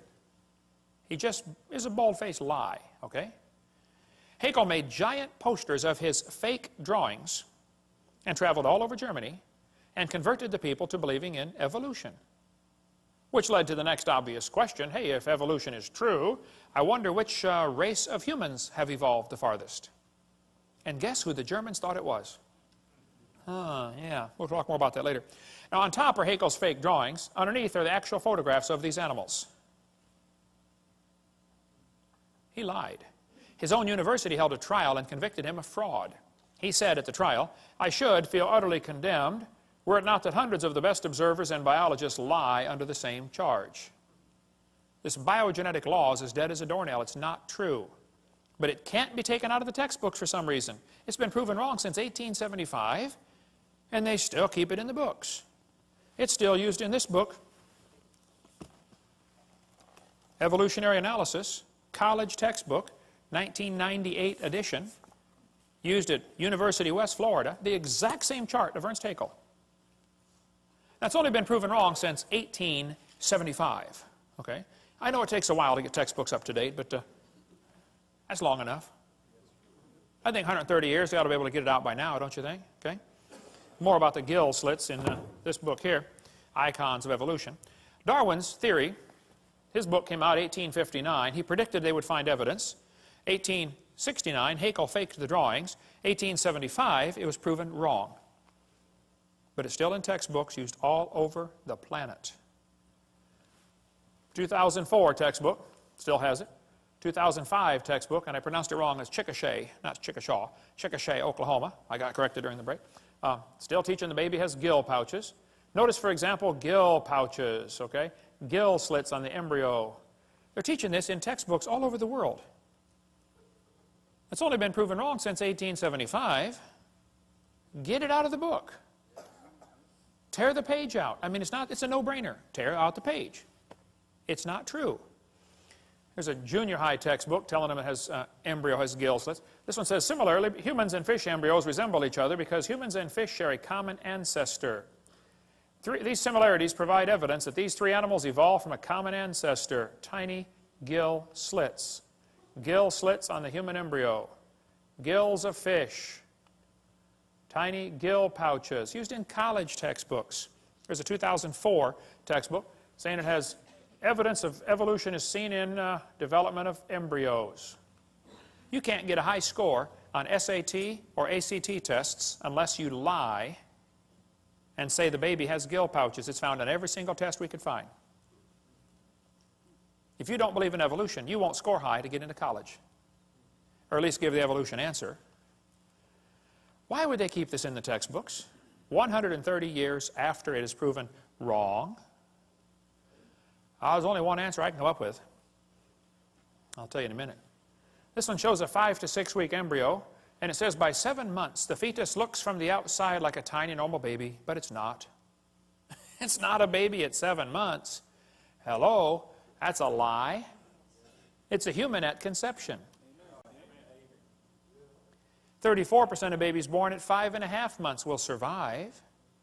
One lady had surgery on her baby before it was born. Cut the mother open, cut the uterus open, and the baby's holding the doctor's finger at 5 months along. Let's see. The angel of the Lord said, "Behold, thou art with fetus." No, I believe he said you're with child, didn't he? Yeah, it's a child before it's born. Yeah. Scott Peterson is accused of murdering his wife and unborn child. Now, Paul Azan, you hypocrite. Don't you think it's okay to have an abortion, and yet you call it an unborn child? Scott Peterson is found guilty of murdering his wife and son. That's because in California you have to have a double homicide to get the death penalty. So they want it to be a son or a child, but the rest of the time if you want to have an abortion it's okay. Now it's not a child, it's just a fetus. Well, let's get consistent here, folks, okay? Which is it? All right? More about embryology on this one, but why do they keep this in the textbooks? It's very simple. That's the only way to justify abortion.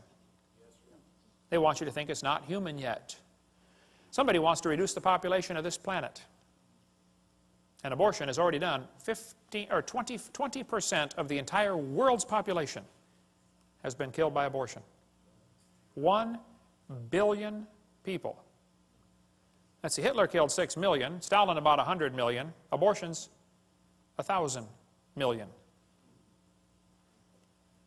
That's going to work. We'll cover more on that on video 5. Anna Rosa had her arm chopped off in a botched abortion. She was born anyway.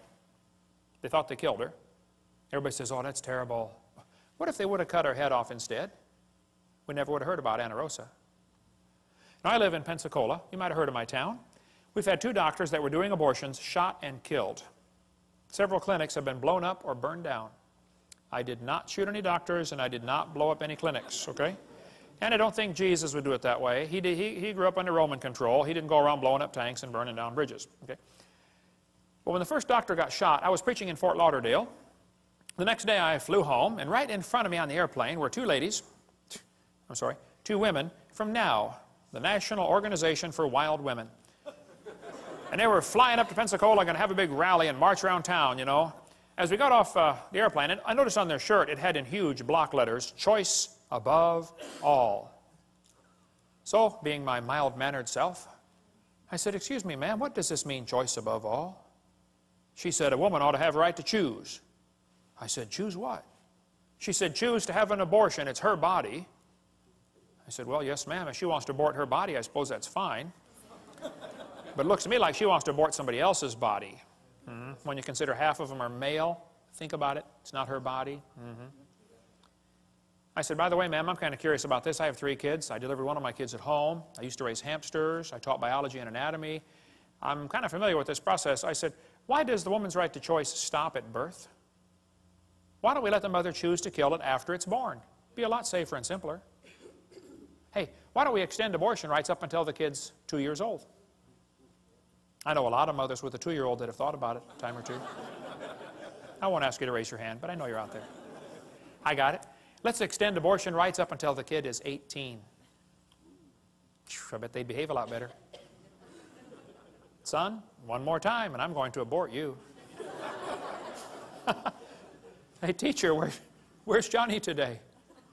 "Oh, he didn't do his homework yesterday, so his mommy aborted him." Hey, grades would skyrocket, wouldn't they? By the way, Peter Singer is pushing for abortion after the baby's born. He's trying to get legislation passed so you can kill the baby up to 28 days after it's born and still call it an abortion. Have you ever noticed the news media calls them pro-choice and they call guys like me anti-abortion? I'm not. They do that anti-abortion because it's a negative sounding term. Pro-choice is such a positive sounding term. How about let's call me pro-life and call them pro-death, and we both get a positive sounding term. That's why I refuse to take the paper. I just can't stand their liberal slant on everything. We get a call once in a while, hey, you want to take the Pensacola News Journal? I say, no, ma'am, we don't have a parakeet. That's what I tell them. See, the media will ignore the wishes of the majority, and they're going to push their liberal agenda. We'll cover more on that on part 5. Well, remember when the kids got shot in Colorado? Right away they jumped on the gun control issue. You know, if kids keep getting shot in our schools, maybe it's time to consider some other issues like should we have public schools? Or maybe should we teach them evolution? That's what did the Columbine shooting. Those kids were real strong believers in evolution. They made a videotape before the shooting. One of the boys said, he doesn't deserve the jaw evolution gave him. Look for his jaw, it won't be on his body. They were strong believers in evolution. They did the shooting on Hitler's birthday on purpose. They shot Isaiah Shoals just because he was black. Eric's t-shirt said natural selection. And then Rosie O'Donnell said, see, we need more gun control. Rosie, Rosie, Rosie. Blaming guns for Columbine is like blaming spoons for Rosie O'Donnell being fat. It's not the spoon's fault. It's not the gun's fault, okay? Maybe certain criminals ought to be publicly executed. Maybe that's time to think that one through one more time. Maybe all law-abiding citizens should be required to carry guns to protect themselves. Suppose every teacher in the public school was required to be armed. Just suppose. How far down the hallway would those kids have gotten? Somebody sent me this button, proudly unarmed. Would you wear this? What does this say to a criminal? Rob me. Isn't that exactly what it says? Of course. The Founding Fathers gave us the Second Amendment so we could keep and bear arms, and it wasn't so we could go duck hunting. The purpose of the Second Amendment was so we could defend ourselves if the government goes bad. Last-ditch defense against an evil government is an armed citizenry. You ever notice a lot of animals that eat grass have horns? Did you know you don't need horns to eat grass? The purpose of the horns is to explain to the lion, stay off my back. I just want to eat the grass, leave me alone. And I think everybody ought to be armed, not so we can hurt anybody, but just so we can explain to people, leave me alone. Don't take my stuff. Don't break into my house. Don't steal my car. Don't come hurt my family. Okay? Thank you. I probably waited too long. I didn't start my kids shooting until they were about 3. I probably should have started about 2, you know. Here's the logic they use to justify abortion. They're going to say, well, it's not human. Oh, brother. You're either dumb or you're lying. It's human at conception, okay?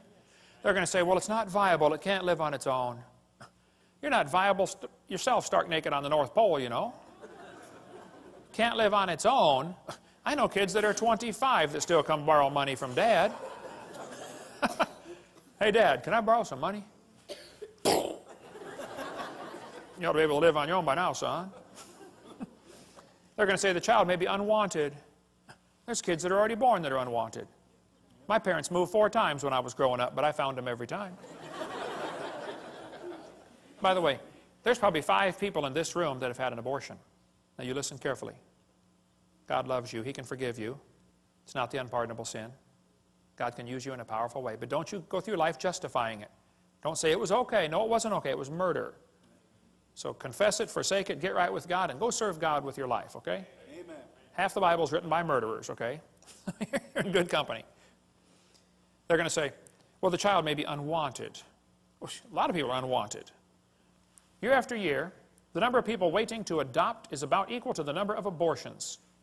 The babies are not unwanted, okay? They're going to say, well, the child may be a financial burden. Show me a kid that's not. Anybody got a kid that's not a financial burden? They're going to say it may be from rape or incest. Well, then you kill the rapist, not the baby. Execute the rapist and adopt out the baby. It's not that complicated. Hey, did you know it's illegal to shoot deer at night with spotlights in just about every state? Is it illegal in Tennessee to shoot deer at night with spotlights? You got to give them a sporting chance, right? Let's give the baby a sporting chance. Pass a law in Tennessee that says if a lady goes to have an abortion, the nurse will have a jar of marbles, and we're going to have a lottery, okay? 1 marble for baby, 1 for mother, and 1 for father. And 1 for doctor. And 1 for governor. And let's put several in there for the past president. And let's really have a choice.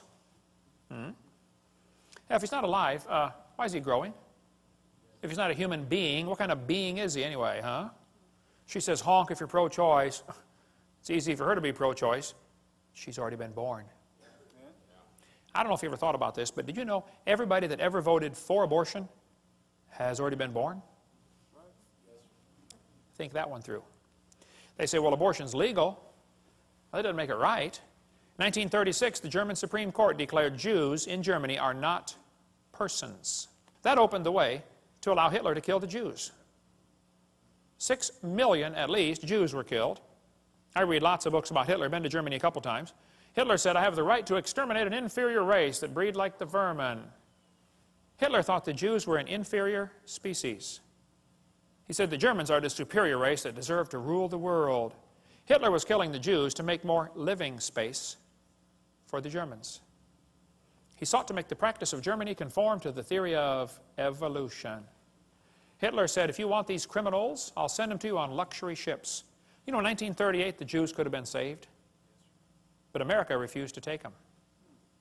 Every country but Sweden refused to take the Jews. Hitler's book and his mind was captivated by evolutionary thinking, probably since he was a boy. Evolutionary ideas lie at the basis of all that is worst in Mein Kampf. Hitler thought it was the duty of the strong to trample the weak. In his book, Hitler said, nature does not desire the mating of weaker with stronger individuals, even less does she desire the blending of a higher with a lower race. Who's a higher race, Adolf? He kept talking about the mingling of Aryan blood all through his book. He talked about Aryan races, lower peoples. Well, I found Hitler's hit list. Hitler thought the blonde-haired, blue-eyed Norwegians were close to pure Aryan. Did you get all that? The blonde-haired, blue-eyed Norwegian. Vorden står det till idag. Ja, sure you betcha. Oofta, hey there, fella. He thought the Germans were mostly Aryan. The Mediterraneans are slightly Aryan. The Slavics are half Aryan, half ape. Orientals are slightly ape. Black Africans are mostly ape. And Jews are close to pure ape. Hitler killed the Jews to speed up the evolution process. Let's eliminate the inferiors. Anybody know where the Olympics were held in 1936? Berlin. Anybody know who won the most gold medals? Jesse Owens, the black American athlete. Hitler was so angry, he said, it's not fair to make my men race against this animal.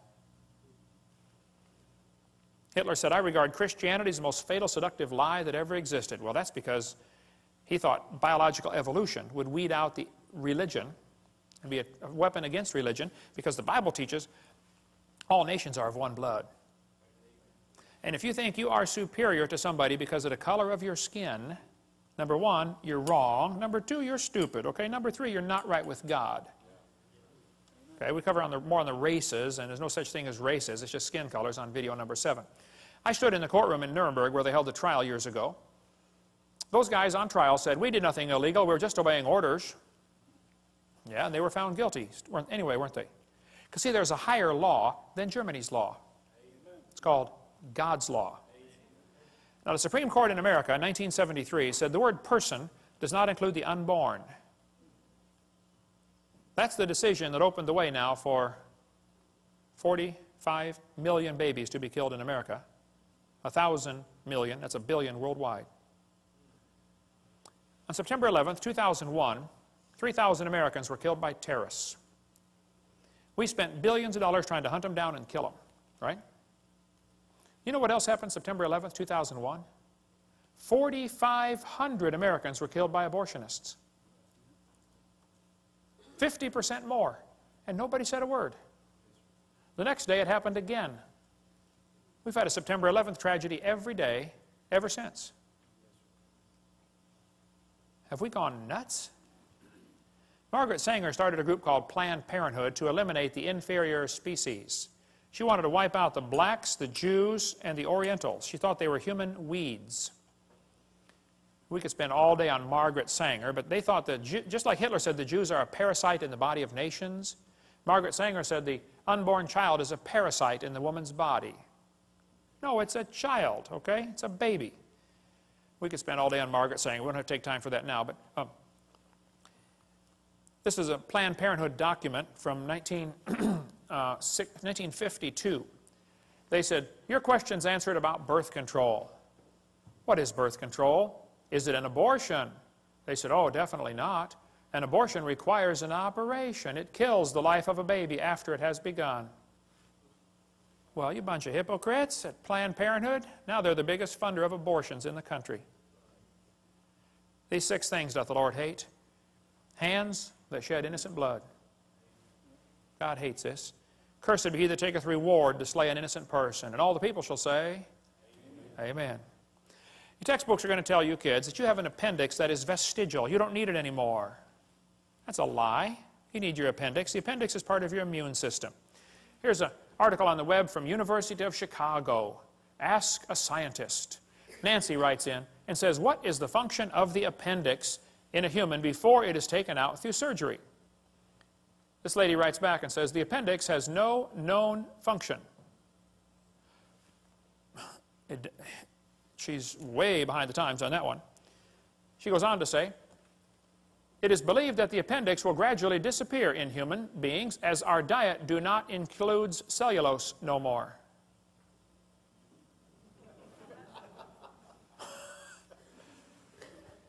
Our diet do not include cellulose no more.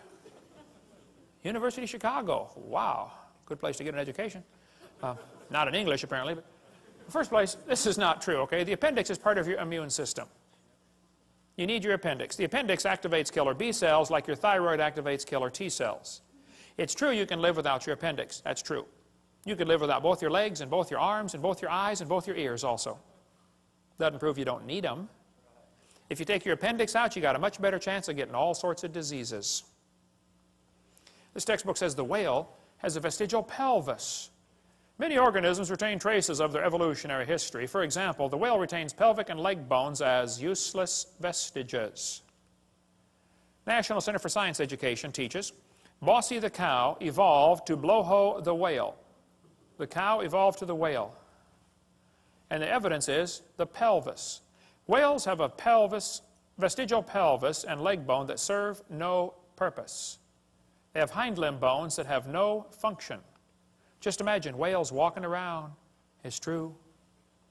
Well, here's the bones they're talking about right there. Just imagine the whale walking around.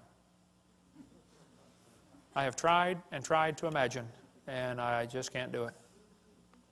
Almost every type of whale has these bones right there in the abdomen. They are not attached to the spine. That's correct.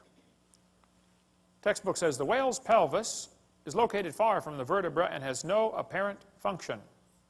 The whale's pelvis is evidence of its evolution from four-legged, land-dwelling mammals. This is a lie. Those little bones are anchor points that special muscles attach to that allow the whales to reproduce. Whales are kind of big, you know. And without those special muscles and those special bones, they can't get more baby whales. So either these guys are ignorant about their whale anatomy or they're lying to your kids trying to spread their theory. But it's not true that those are vestigial, okay? There are no vestigial organs, and if there were, think about it, that would be the opposite of evolution. That's losing, not gaining. How's that going to help? You lose everything until you have it all? We could spend 2 days on whale evolution. Every one of them, Ambulocetus and Pakicetus, have all been proven baloney. They can't be intermediate species, okay? The authors were certain the feet were enormous, even though nothing was found.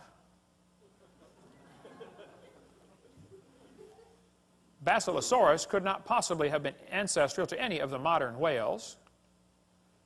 Pakicetus was made from one small piece of jaw, a small piece of skull, a small piece of jaw, and a few teeth. You find a little bit of jaw, a little bit of skull, a couple of teeth, and you know that it's half whale, half something on land? That's kind of a stretch, don't you think? We'll cover more on that later, but there's all kinds of stuff on our website about this. I've got in my museum a 15.5-foot python snake skin. If you look at the south end of that snake skin, it's got a couple claws attached to a little 2-inch bone going up inside the snake's body. We've got them in our museum, okay? Textbook says, see, boys and girls, this is a vestigial structure. The boa and the python have these little tiny claws. Do whales or snakes have back legs? You can see that they don't.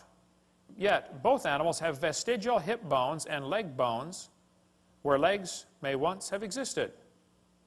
This is a lie. This textbook says they have reduced hind legs. Rudimentary hind legs of a python snake. You've got to be kidding. Those little claws are used in mating, okay? The snake doesn't have any arms, and you can't talk and say, scoot over, honey, okay? This has nothing whatsoever to do with walking on land. It has to do with getting baby snakes. So once again, somebody's real dumb about their snake anatomy, or they're lying to your kids trying to spread their theory. This textbook shows the coccyx, the human tailbone, and at Discover magazine, and it says, that's all that's left of the tail that most mammals still use. Humans have a tailbone that is of no apparent use. I was in a debate in Huntsville, Alabama, against the president of the North Alabama Atheist Association. He got up in front of God and everybody and said, folks, I've got proof for evolution. Humans have a tailbone they no longer need. I said, Mr. Patterson, I taught biology and anatomy. I happen to know there are 9 little muscles that attach to the tailbone, without which you cannot perform some valuable functions. I won't tell you what they all are, but trust me, you need those muscles. I said, now, if you think the tailbone is vestigial, I, Kent Hovind, will pay to have yours removed. Bend over. Critical thinking, this book says, 2005 edition. At the end of your backbone is a coccyx, a few small bones that are fused together. Could the human coccyx be a vestigial structure? Or is it the start of a newly evolving structure? That's thinking critically. They give the kids 2 answers, 2 options, both of which are wrong. There's a third option, you know. Maybe it's fine just like it is. Notice they don't give that as an option, do they? Maybe it was designed to support your colon and support your lower back for posture when you sit, and 5 or 6 other things you can read your Gray's Anatomy about. Okay? They say, aren't babies born with tails once in a while? No. Well, that baby's got a tail right there. No, he doesn't. It's not a tail. That's just fatty tissue. There's no bone, no muscle, no cartilage. It's not even lined up with the spine. It has to do with the way the baby develops inside the mother. There's fat around the nervous system to protect it until the bone grows around it.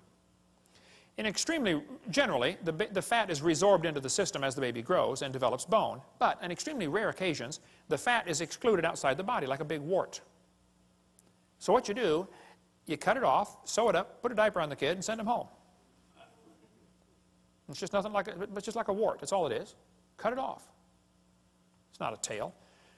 This one says the coccyx is a small bone at the end of the human vertebral column. It has no present function, and is thought to be the remainder of bones that once occupied the long tail of a tree-living ancestor. They told me when I was a kid, man used to have a tail, but he lost it because he didn't need it. I thought, didn't need it. Have you ever thought how handy a tail would be? Have you ever come to the door with 2 sacks of groceries? Man, wouldn't that be nice to be able to grab that door and walk right in there? You could drive down the highway and hold that can of Coke and tune the radio knob all at the same time. Lost it because we didn't need it. That's a lie. Everything used as evidence for evolution has been proven wrong. If real evidence exists, I'd like to see it. We'll pay $250,000 for real proof for evolution. But don't lie to me. I think you ought to demand that your school board cut out pages with lies on them. Don't put up with that stuff. I was speaking at University of West Florida, and this one biology teacher said, Hovind, I don't think we should deface textbooks. I said, what do you mean? He said, well, tonight you said we should cut out the pages with this stuff on it. We shouldn't deface a textbook. I said, well, sir, suppose you were teaching math and you found a book that said 2 + 2 is 5. What would you tell your students to do? He said, I would tell them to mark out the wrong answer and write in the right answer. You would deface a textbook? I said, now, sir, you teach biology, don't you? He said, yes, I do. I said, well, suppose you found one of your textbooks that taught the embryo has gill slits or the snake has a vestigial pelvis or, you know, all this stuff I covered tonight. Are you going to tell your kids to tear that page out? He said, oh, no, no. I said, would you tell them to mark it out and then write something in the column that it's not correct? He said, no, no, no. I said, would you at least put a warning sticker in the front cover that said, hey, kids, the information on page 85 is wrong. Would you at least warn them? He said, oh, no, no. I said, you would correct a math book, but you won't correct a biology book. I said, you, sir, are a hypocrite. And the folks in this county need to help you get a different job picking peaches or changing tires. But you got no business taking our tax dollars to lie to these kids coming through your class. We're paying for this school. Why don't you be respectful and resign or quit lying to the kids? He said, Hovind, you don't have much tact. Oh, I made full contact with that guy, that's for sure. Okay. Evolution is unproved and unprovable. We believe it because the only alternative is special creation. They just don't want to believe this. They don't want to believe in creation. And they're willing to believe a lie rather than believe the truth, just so they can support their wicked lifestyle. Psalm 94 says, he that formed the eye, shall he not see? God formed the eye. Eyeballs are incredibly complicated. Charles Darwin said, to suppose that the eye could have been formed by natural selection seems, I freely confess, absurd.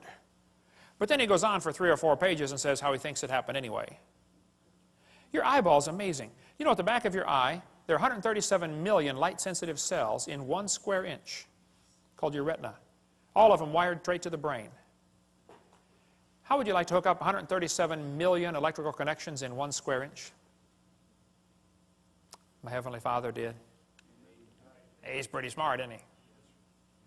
Now, I debated one atheist one time, and he said, Hovind, the eye is an example for evolution because it's poorly designed. I said, what on earth are you talking about? He said, well, the light comes into your eye, and then it goes through blood vessels in front of the retina. He said, that's wired backwards. He said, the octopus has a much better eye because their blood vessels are behind the retina. I said, sir, let me just explain something to you, okay? I said, we live in the air. Now, air is a pretty poor insulator for UV light. So your body is designed with the blood vessels in front of the retina. That's your body's last defense against ultraviolet light.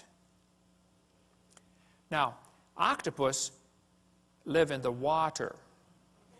Okay? Water blocks UV light. So they don't need their blood vessels in front. See, we're designed for living in air, and they're designed for living in water. Now, if you want to swap eyes with an octopus, you just go ahead, sir, but you're going to be blind in a few days, okay? Because they don't have the blood vessels in front to block the UV light. What a dumb evidence for evolution. What they're trying to say is, well, God wouldn't do it this way, so it must have evolved. Well, that's a silly argument for evolution. Maybe you just don't understand why it was designed that way. I think man's understanding of the human body is about like putting a 5-year-old kid under the hood of your car and saying, hey, kid, take out whatever this thing doesn't need. You don't know what any of it does. You can take it all out, right?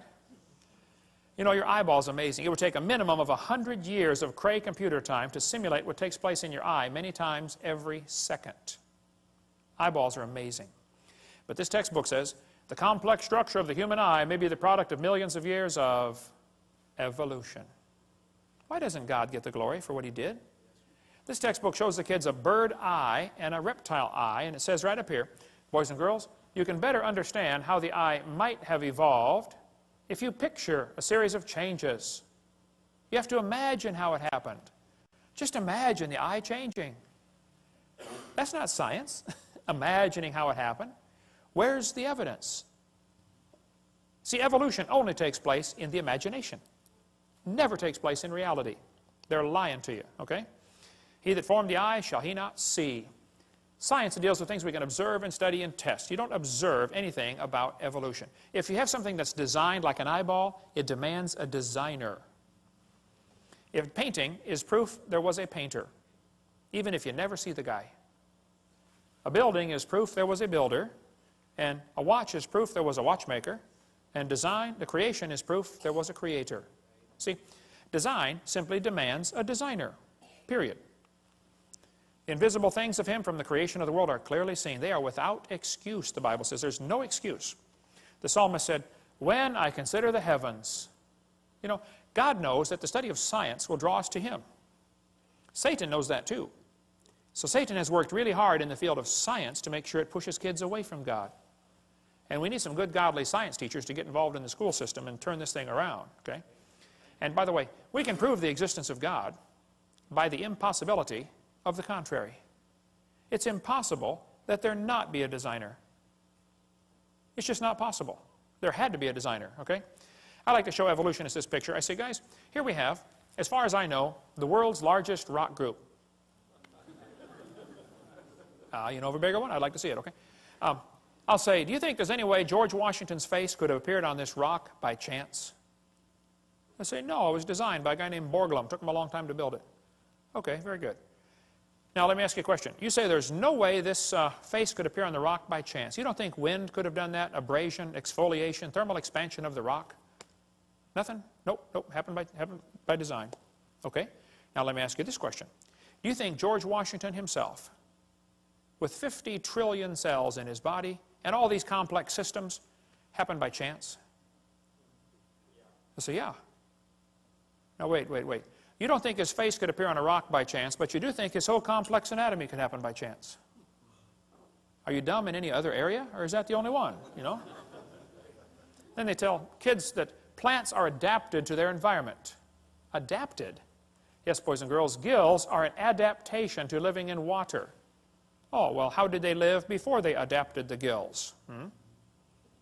Well, you see, Mr. Hovind, for millions of years, they all died. None of them lived until they adapted the gills. Oh, I see. Why don't they say it's a design feature? See, they avoid using the word designed because then some kid's going to say, who's the designer? Adaptations for living on land. Legs. Oh yes, boys and girls. Legs support the body's weight as well as allow movement from place to place. Well, that's true. It doesn't prove they adapted by themselves, though. Lungs. Oh boy, the delicate structure of a fish's gills depends on water for support. On land, lungs carry out gas exchange. That's true. That's not proof one changed to the other, though. They just make this mental, imaginary connection in the kids' minds. I've got a Casio Databank stopwatch, watch, okay? Holds 300 phone numbers. It's a calculator, stopwatch, an alarm clock, and a countdown timer. It does not tell time. I have to look at it. But it's a pretty amazing machine. $70 at Walmart. I was in Japan a couple years ago, but I did not see the guy who makes the Casio Databank watch. I never saw him. Do I have to see the guy who made it to believe he exists? Is it logical for me to stand here in Tennessee and say, I believe there's a watch designer in Japan that made this thing? Is that logical? Even if I never see him? Sure. Would it be illogical for me to say, I've never seen him, so I don't believe he exists? That would be totally dumb, wouldn't it? And you don't have to see the Creator to believe he exists, okay? Evolutionists argue against design using arguments they designed. Think about that one. Here's a great book talking about the complexity of living things at a micro scale. We sell the book at our website. Michael Behe wrote this on Darwin's black box. He spends a whole chapter describing the hair on a bacteria. That hair is so complicated, it's attached to a little tiny motor.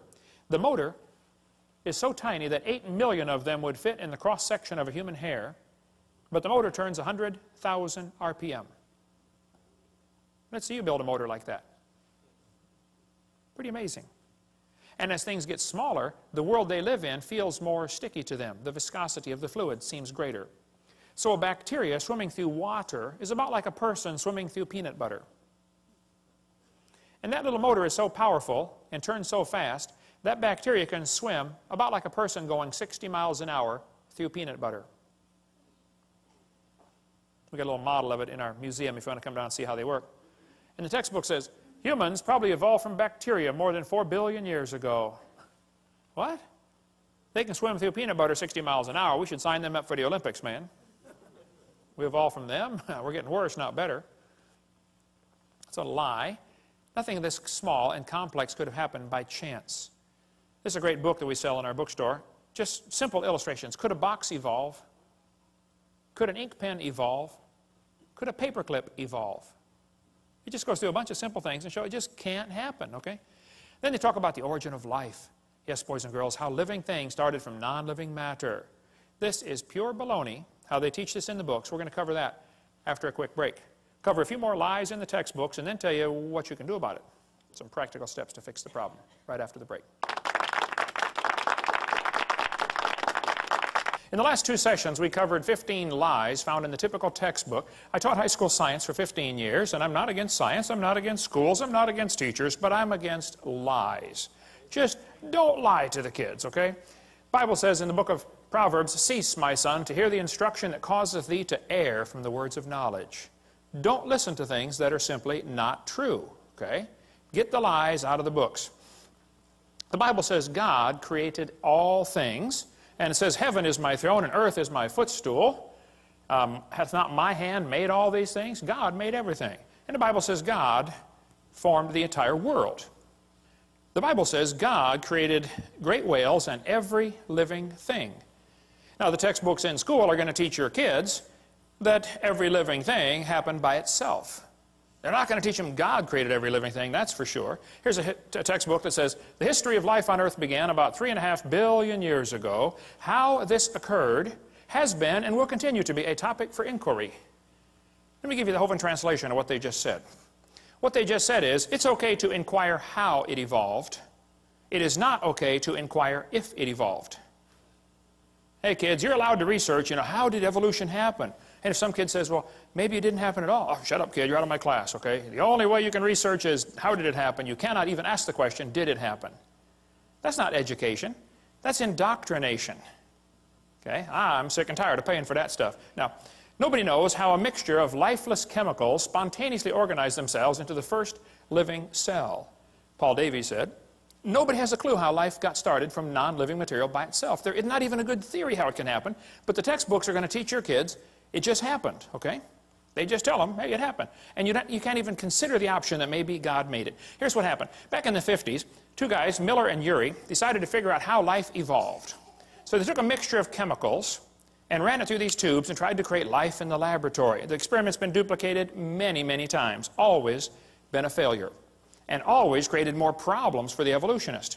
This textbook says, although he never proved how life originated, he did add evidence to the theory that life could have started by itself. That is a lie. All they did was create problems for the idea that life could have started by itself. This one says, swirling in the waters of the oceans is a bubbling broth of complex chemicals. Progress from a complex chemical soup to a living organism is very slow. Boy, it sure is. It don't even happen. That's how slow it is. There are several different articles that say life came from clay. Yep, got some clay together and poof, came alive on the bottom of the ocean. They did not address the origin of life in Darwin's book, and it's never been figured out since how life could have started. What he did is he took these 4 chemicals and put them in these glass tubes, made them circulate around, and tried to create life in the laboratory. This textbook says, many important events occurred during the Archean era, the most important of which was the evolution of life. Progress from complex molecules to the simplest living organism was a very long process. I guess so. If you give it billions of years, somehow it looks more reasonable, This one says, the first living cells emerged between 4 billion and 3.8 billion years ago. There is no record of the event. But you better believe it, and you're going to be tested on it. The first self-replicating systems must have emerged in this organic soup. So great-great-great-great-grandpa was soup. This is one of the lies in the textbooks you kids have to face. Nobody has a clue how life could have gotten started by non-living chemicals. Even Haeckel confessed, he's the guy we talked about in the last session, that made up the idea that the embryo has gill slits, so they could justify abortion. Haeckel said, he claimed that spontaneous generation must be true, not because it had been proven in the laboratory, but because otherwise it would be necessary to believe in a creator. Well, Ernst, I'm sorry, bud, that's just the way it goes. Okay, there's a creator, whether you like it or not, okay?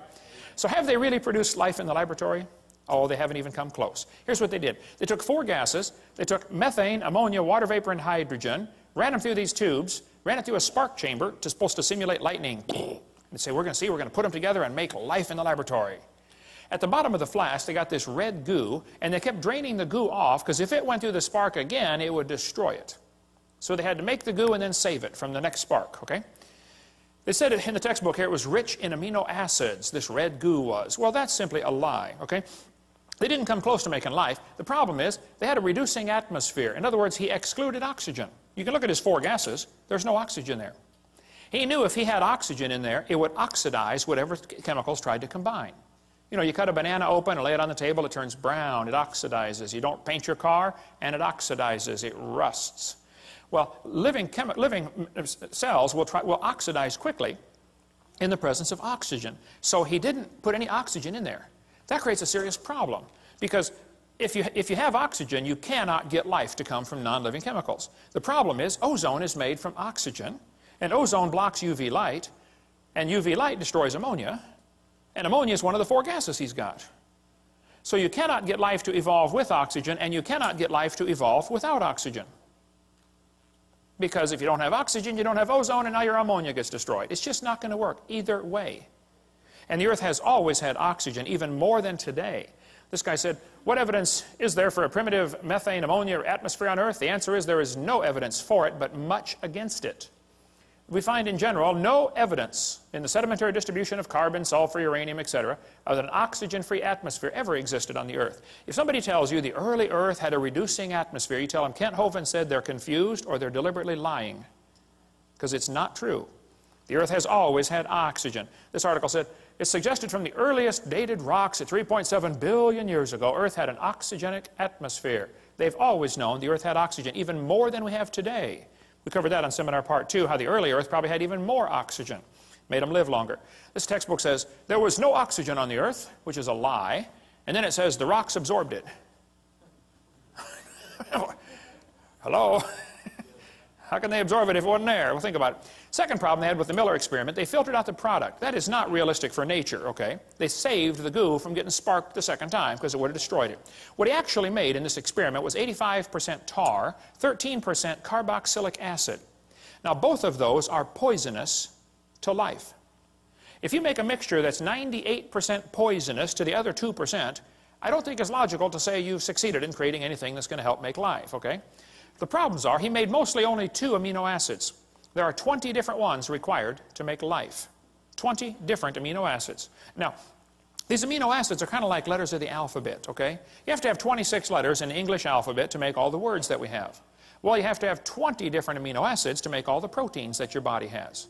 With those 20 different amino acids, your body can build a bazillion different kinds of proteins. Kind of like you can make a lot of different words with the same 26 letters, okay? What he actually made was a couple of letters, like 2 of the letters of the alphabet, by combining these gases. This creates a real problem since half of them were left-handed and half of them were right-handed. What he actually made was amino acids, only 2 of them, and half of them were backwards. I mean, if I drop letters of the alphabet, there's a 50-50 chance some of them are going to land upside down. They don't do any good. You have to have them all facing the right way. The smallest proteins we know of have about 70 to 100 amino acids, all of them facing the right way. This greatly compounds the problem, okay? DNA and RNA are all right-handed. All other proteins are left-handed. It's a very puzzling fact. All proteins that have been investigated from animals, plants, and higher organisms, and from simple organisms, bacteria, molds, even viruses, are made of left-handed amino acids. They're all that way. So he's really got a problem since half of his letters were backwards.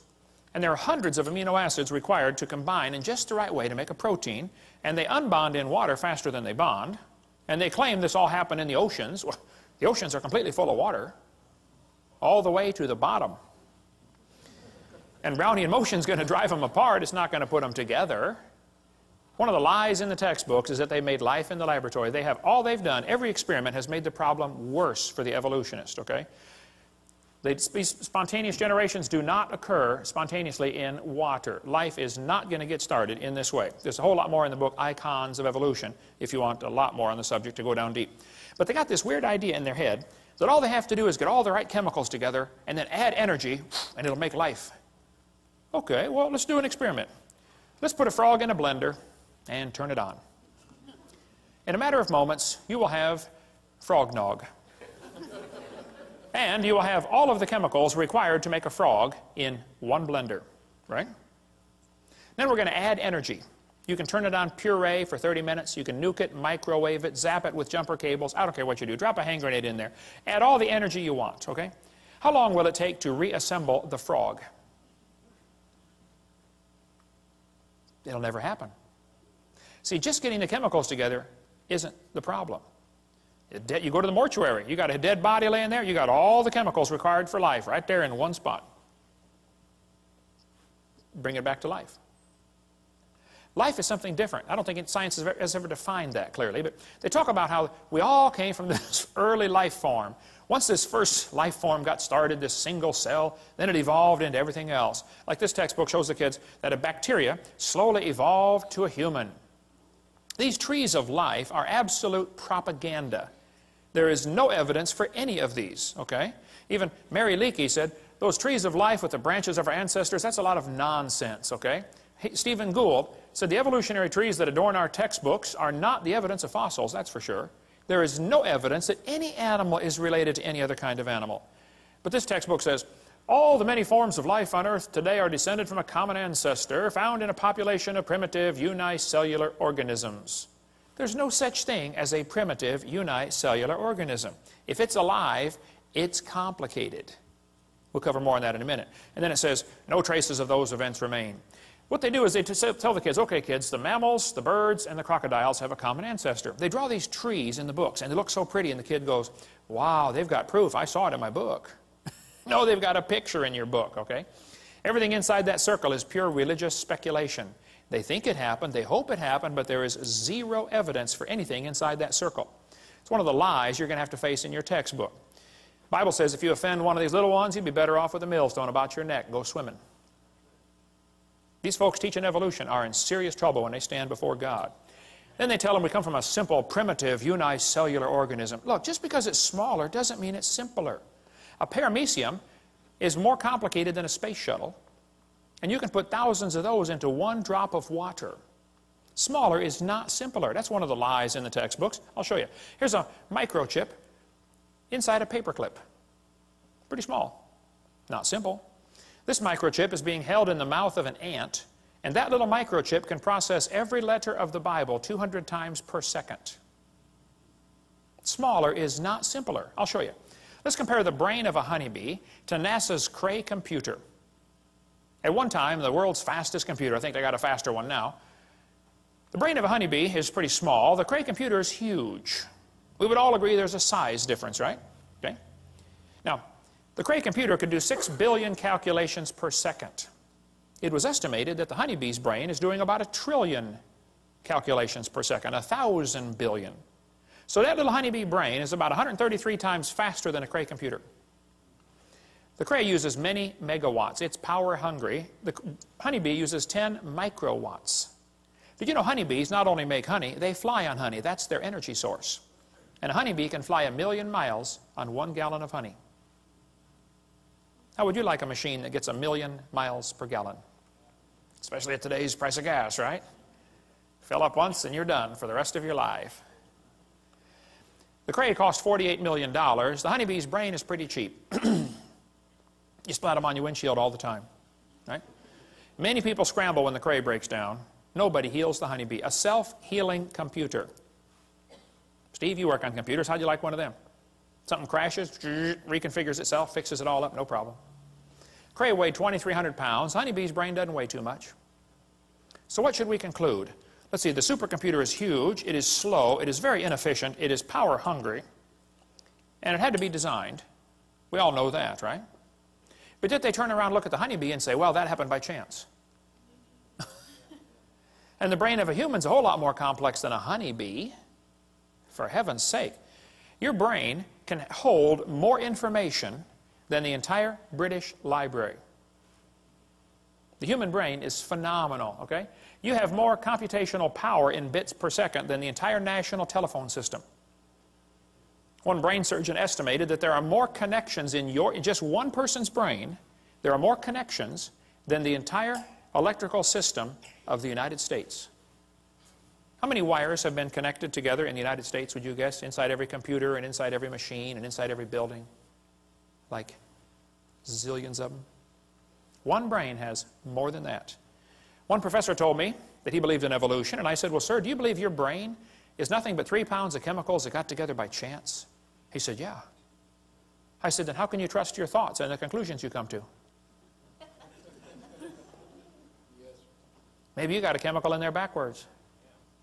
He did, by the way, several actually. But then they tell the kids, well, DNA is pretty tiny, but that proves evolution. That's what this textbook says. We have evidence of evolution from molecular biology. Darwin speculated all forms of life are related. This speculation has been verified. They are lying to your kids.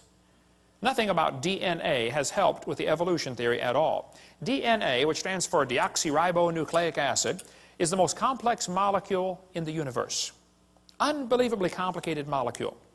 That little DNA molecule, average person has 50 trillion cells in their body with 46 of those little molecules in each cell. 46 chromosome strands in each cell of your body. If you extracted all of it, it would only fill about 2 tablespoons. But if you took those DNA strands and unwound them, stretched them out, tied them together, one person's DNA would reach from Earth to the moon and back over 500,000 times. Round trips to the moon. They say the DNA holds more information than all computer programs ever written by man combined. IBM models the newest computers after DNA. The quantity of information is so vast, we have to invent new numbers to measure it. Not terabytes, petabytes, or exabytes, yottabytes, and zettabytes. All the words uttered by everyone who ever lived would amount to 5 exabytes. And your DNA and your chromosome holds more information than that. It is so unbelievably complex. If you typed out the code found in your DNA, when you got done typing, you'd have enough books to fill Grand Canyon 78 times. That's the instructions to make you. I'd say you're pretty special. Quite a list of instructions to make you. David said, I will praise thee, for I'm fearfully and wonderfully made. And he didn't have a microscope, and he could figure that out. Yeah. You know, from conception to birth, the baby adds 15,000 cells per minute to its body. Each one is more complicated than a space shuttle. How would you like to be in charge of the supply end of supplying a factory that is producing 15,000 space shuttles a minute? And it's your job to make sure they have all the nuts and bolts and screws and everything they need to put that thing together. Some of you women are saying, boy, I did it, and that's hard too. Sometimes they want pickles in the middle of the night, you know. What are you building down there anyway, you know? The probability of one DNA happening by chance has been calculated to be 1 in 10 to the 119,000th power. That's a big number when you figure the entire visible universe is about 10 to the 28th inches in diameter. DNA has not proven anything that would help the evolution theory. It's been made the problem much, much, much worse. But let's just assume that the chromosome number means something and that, you know, it could evolve. Okay, well, then I did some research on this. I discovered penicillin has 2 chromosomes. That one had to evolve first. And then slowly, over millions of years, they got some more chromosomes, because they're complicated, you know, and turned into a fruit fly. You can see the similarity there. It's only got 8 chromosomes. And then very slowly, it evolved some more chromosomes and became either a tomato or a housefly. Very tough to tell the difference. They're identical twins, you know. And then very slowly, over millions of years, it evolved into either a pea or a bee. You can see the similarity there, you know, pea, bee, very similar. And slowly became lettuce, and then a carrot, and finally, when we got to 22 chromosomes, triplets. The possum, the redwood tree, and the kidney bean all have 22 chromosomes. Average scientists cannot tell them apart. Let's see, which one is which here? Okay, let's see, tree, possum, bean, and we have 46, folks. And if we can just get 2 more, the next step of human evolution, we're going to become a tobacco plant. I know some already smell like it. Sometimes I'll get on the elevator and I'll say, man, you're evolving, you're way ahead of me. And it probably won't happen in my lifetime, but we might get enough chromosomes someday to be either a dog or a chicken. They're twins too, you know. And then way down the road, you know, we're going to become a carp. They got double the chromosomes we do. And someday, star date 349572, we're going to become a fern. I was at a church one time, and this lady walked up to me afterwards, and she said, Mr. Hovind, I'm fern. I shook hands with that hand right there. I'll never wash it again. Hey, how come the evolutionists are always comparing things that fit their theory? Why don't they show us the things that don't fit their theory? Like, let's just say we're going to examine how things evolved based upon how long they lived. Well, we could arrange animals by how long they live, and we'll find out the hamster evolved first, slowly turned into a cat, and then a canary, and then a dog, and then a chimpanzee, and an alligator, elephant, horse, turtle, and human. We made it, folks. We made it. Let's arrange the animals based on how long they're pregnant, their gestation period. Well, in that case, the possum, only 13 days. How'd you like that, ladies? Only be pregnant for 13 days. Not bad, huh? Yeah, I'd have a bunch of kids in. Slowly evolved into a hamster, then a rat, then a rabbit, kangaroo, on down the list, and the elephant. 640 days. They are the winner. The most evolved creature on earth. Or maybe, you can see here the cat and the dog are identical twins, you know. Maybe we should arrange them based on how much they weigh in their adult form. Well, the shrew only weighs 4 grams. Slowly it became a mouse. And very slowly, over billions of years, became a whale. The whale's the most evolved now. Why don't they show us these charts, huh? And why is it that amphibians have 5 times more DNA than mammals, and some amoeba have 1,000 times more DNA? They don't tell us these things because it doesn't fit their theory.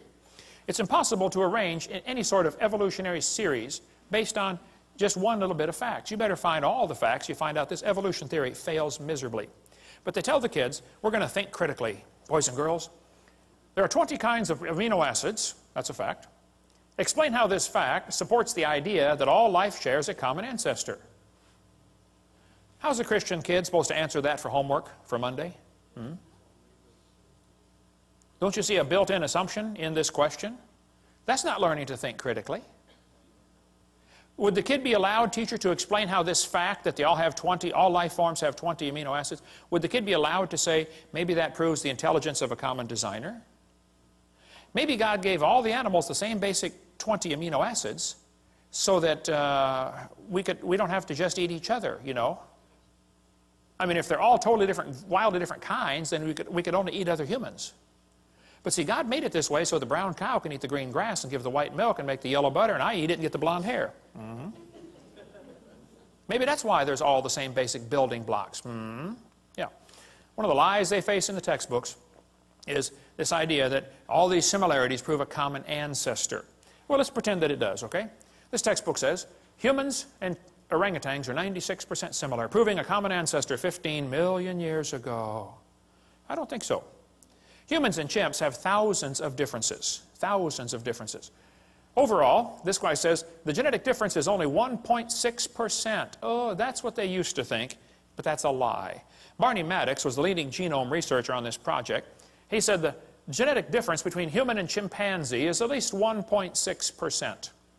That doesn't sound like much, but calculated out, that's a gap of 48 million nucleotides. And a change of only 3 nucleotides is fatal to an animal. He said it's not going to happen. That's when they thought the difference was 1.6%. It's still too big of a gap. Now then, later they found out, oh, actually it's a 95% similarity, which is 5% difference. And just recently they said, oh no, wow, look at this, it's 7.7% difference. The difference, the more we study about this, the worse the problem gets for the evolutionist. Actually, it's becoming worse by the day. This result is based on only 1 million DNA bases out of 3 billion. They've only analyzed 1/3000th of the human DNA code. Very small percent has actually been analyzed. French and American scientists have mapped chromosome 14, the longest sequence to date, and the site of more than 60 disease genes. The feat enlisted nearly 100 researchers and marks the 4th of the 24 human chromosomes mapped so far. If somebody tells you they have mapped the entire human genome, you tell them Kent Hovind said they're mistaken or they're lying. Okay, they've only mapped a small percentage. Okay, then it says the French National Sequencing Center said the chromosome is comprised of more than 87 million pairs of DNA, all of which have been sequenced, so the chromosome's map includes no gaps. This is the longest piece of contiguous DNA sequenced. 87 million pairs, a fraction of the total 3 billion pairs found in the human genome. They still don't know how much there's in there, and it's already 7.7% difference. This researcher said, human genome is littered with up to 20,000 pseudogenes. That proves evolution. I get this in debates all the time. They'll say, what about the pseudogenes? I said, there's no such thing. They say, well, yeah, there are thousands of pseudo, which means a false gene. It doesn't do anything. Oh, no. Those pseudo genes serve several purposes. Number one, they serve as decoys to draw poisons away from the real ones. Number two, they serve as backup mechanism. It's like your computer has an automatic backup. You know, if a piece of the memory gets destroyed, another one of those pseudo genes jumps right in, takes over. No, there's not. They took out some of the pseudo genes to see what would happen. They said, well, the mouse doesn't need these things. Let's take them out. And there's how they turned out. They were deformed terribly. No such thing as a pseudo gene. The pseudo gene may function as a decoy to lure away destructive enzymes. Discover Magazine of '03. We could spend all day on DNA sequencing, but you know, it could be. We have similar DNA to other animals because we have the same designer. You know, similar bridges would have similar blueprints, wouldn't they? Similar cars would have similar instructions on how to build them, how to make them. Man has a pretty good understanding of how cars work. My daddy started us boys off working on cars when we were, 7 years old. I've had 128 cars, I believe. I've rebuilt the motors, the transmissions, the wobulator shafts, the differentials, the high-speed Canuten valves, and the muffler bearings. I have a pretty good understanding of how cars work. But understanding the operation of a car does not explain the origin of the car. Big difference. See? Let's suppose your son turns 16. All of my kids did a few years ago. Your son comes up and says, hey, Dad, I got my license. Let me see that thing, son. Let me see your license. Come on. Wow, son, that's a lousy picture. It is a good likeness, though. He says, hey, Dad, can I drive the car? Well, son, your mom and I knew this day was coming. The car is a very complicated machine. Did you know there are 3,000 bolts required to hold a car together, and one nut can scatter it all over the highway? We don't think you're ready for the whole car, son. We're going to let you slowly evolve into the car. This year, we're going to give you 10%. Next year, maybe just a little more. Hey, what good is 10% of a car? That's what you put in a junkyard. How many things have to be right on a car to make it work? Like thousands of things? How many things would have to be wrong to make it stop working?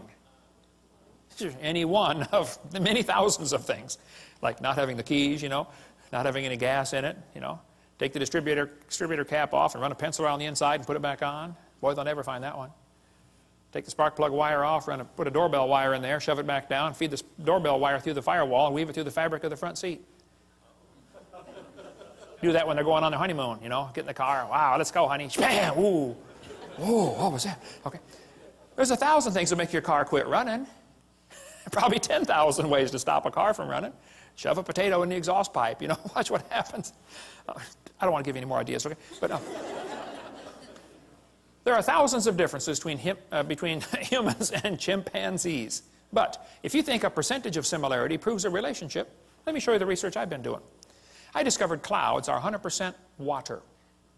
Watermelons are 97%. It's only 3% difference. That proves they're related. Jellyfish are 98%. Missing link. And so are snow cones. Yeah, there we go. We got the proof, okay? Then they tell them fossils prove evolution. I say, guys, you got to be kidding. This textbook says, evidence of evolution from the fossil record. Oh, no, don't give me that. That's a lie. There is no fossil record. There's a bunch of bones in the dirt. It's not a record, okay? You're putting your interpretation on those bones they're digging out of the dirt. There is no fossil record. This textbook says evolution is a fact. The fossil record provides some of the strongest evidence that species evolved over time. This is silly. There is no fossil record. You don't look back into time. You look at a bunch of bones you dug out of the dirt. And you put your interpretation on them, okay? Fossils only exist in the present. They don't exist in the past. I mean, you're digging them up and it's 2005, okay? You can't say, wow, this fossil is 40 million years old. You don't know that. Okay? All we do is put our interpretation on the fossils. But the kids are taught fossils contribute to our understanding of evolution. Kids, keep in mind, dead animals do not reproduce or evolve. Darwin said, if my theory is true, numberless intermediate species ought to have be found in the fossil record. Well, I'm sorry. This guy said, since Darwin, many of these links have been found. Oh, they are lying to you. No missing links have been found. Even David Ropp, who believes in evolution, says, in the years after Darwin, his advocates hoped to find predictable progressions. In general, these have not been found. Yet the optimism has died hard, and some pure fantasy has crept into textbooks. You're kidding. Fantasy in the textbooks? That's a fancy word for a lie. Okay? And we could spend 2 days on the fossil record. There's no fossil record, and there are gaps all over the place. Every place where there ought to be something, they find nothing. No evidence for how the whale evolved, or how the birds evolved, or how the flowering plants evolved. No evidence whatsoever. If you find a fossil in the dirt, all you know is it died. You couldn't prove it had any kids. And you sure couldn't prove it had different kids. And why would you think a bone in the dirt can do something animals today cannot do? Which is produce something other than their kind. Luther Sunderland wrote to major evolutionists all over and said, hey, where's the evidence for evolution? They wrote back and said, we don't have it, somebody else has it. He wrote to Colin Patterson because Patterson has access to the largest fossil collection in the world. British Museum of Natural History. Nobody's got more fossils than them.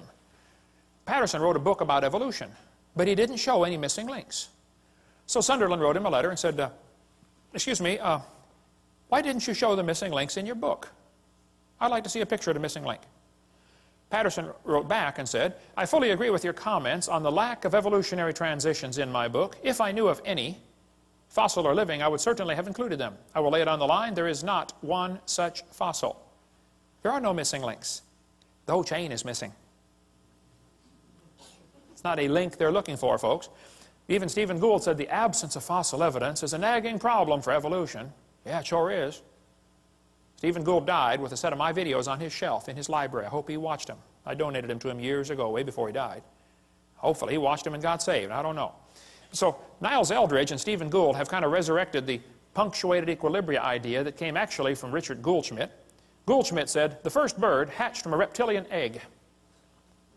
They got so frustrated looking for missing links, they couldn't find any. They said, well, this just proves evolution happened quickly. Oh, I see, yeah. And this bird that hatched from the reptile egg, excuse me, who did it marry?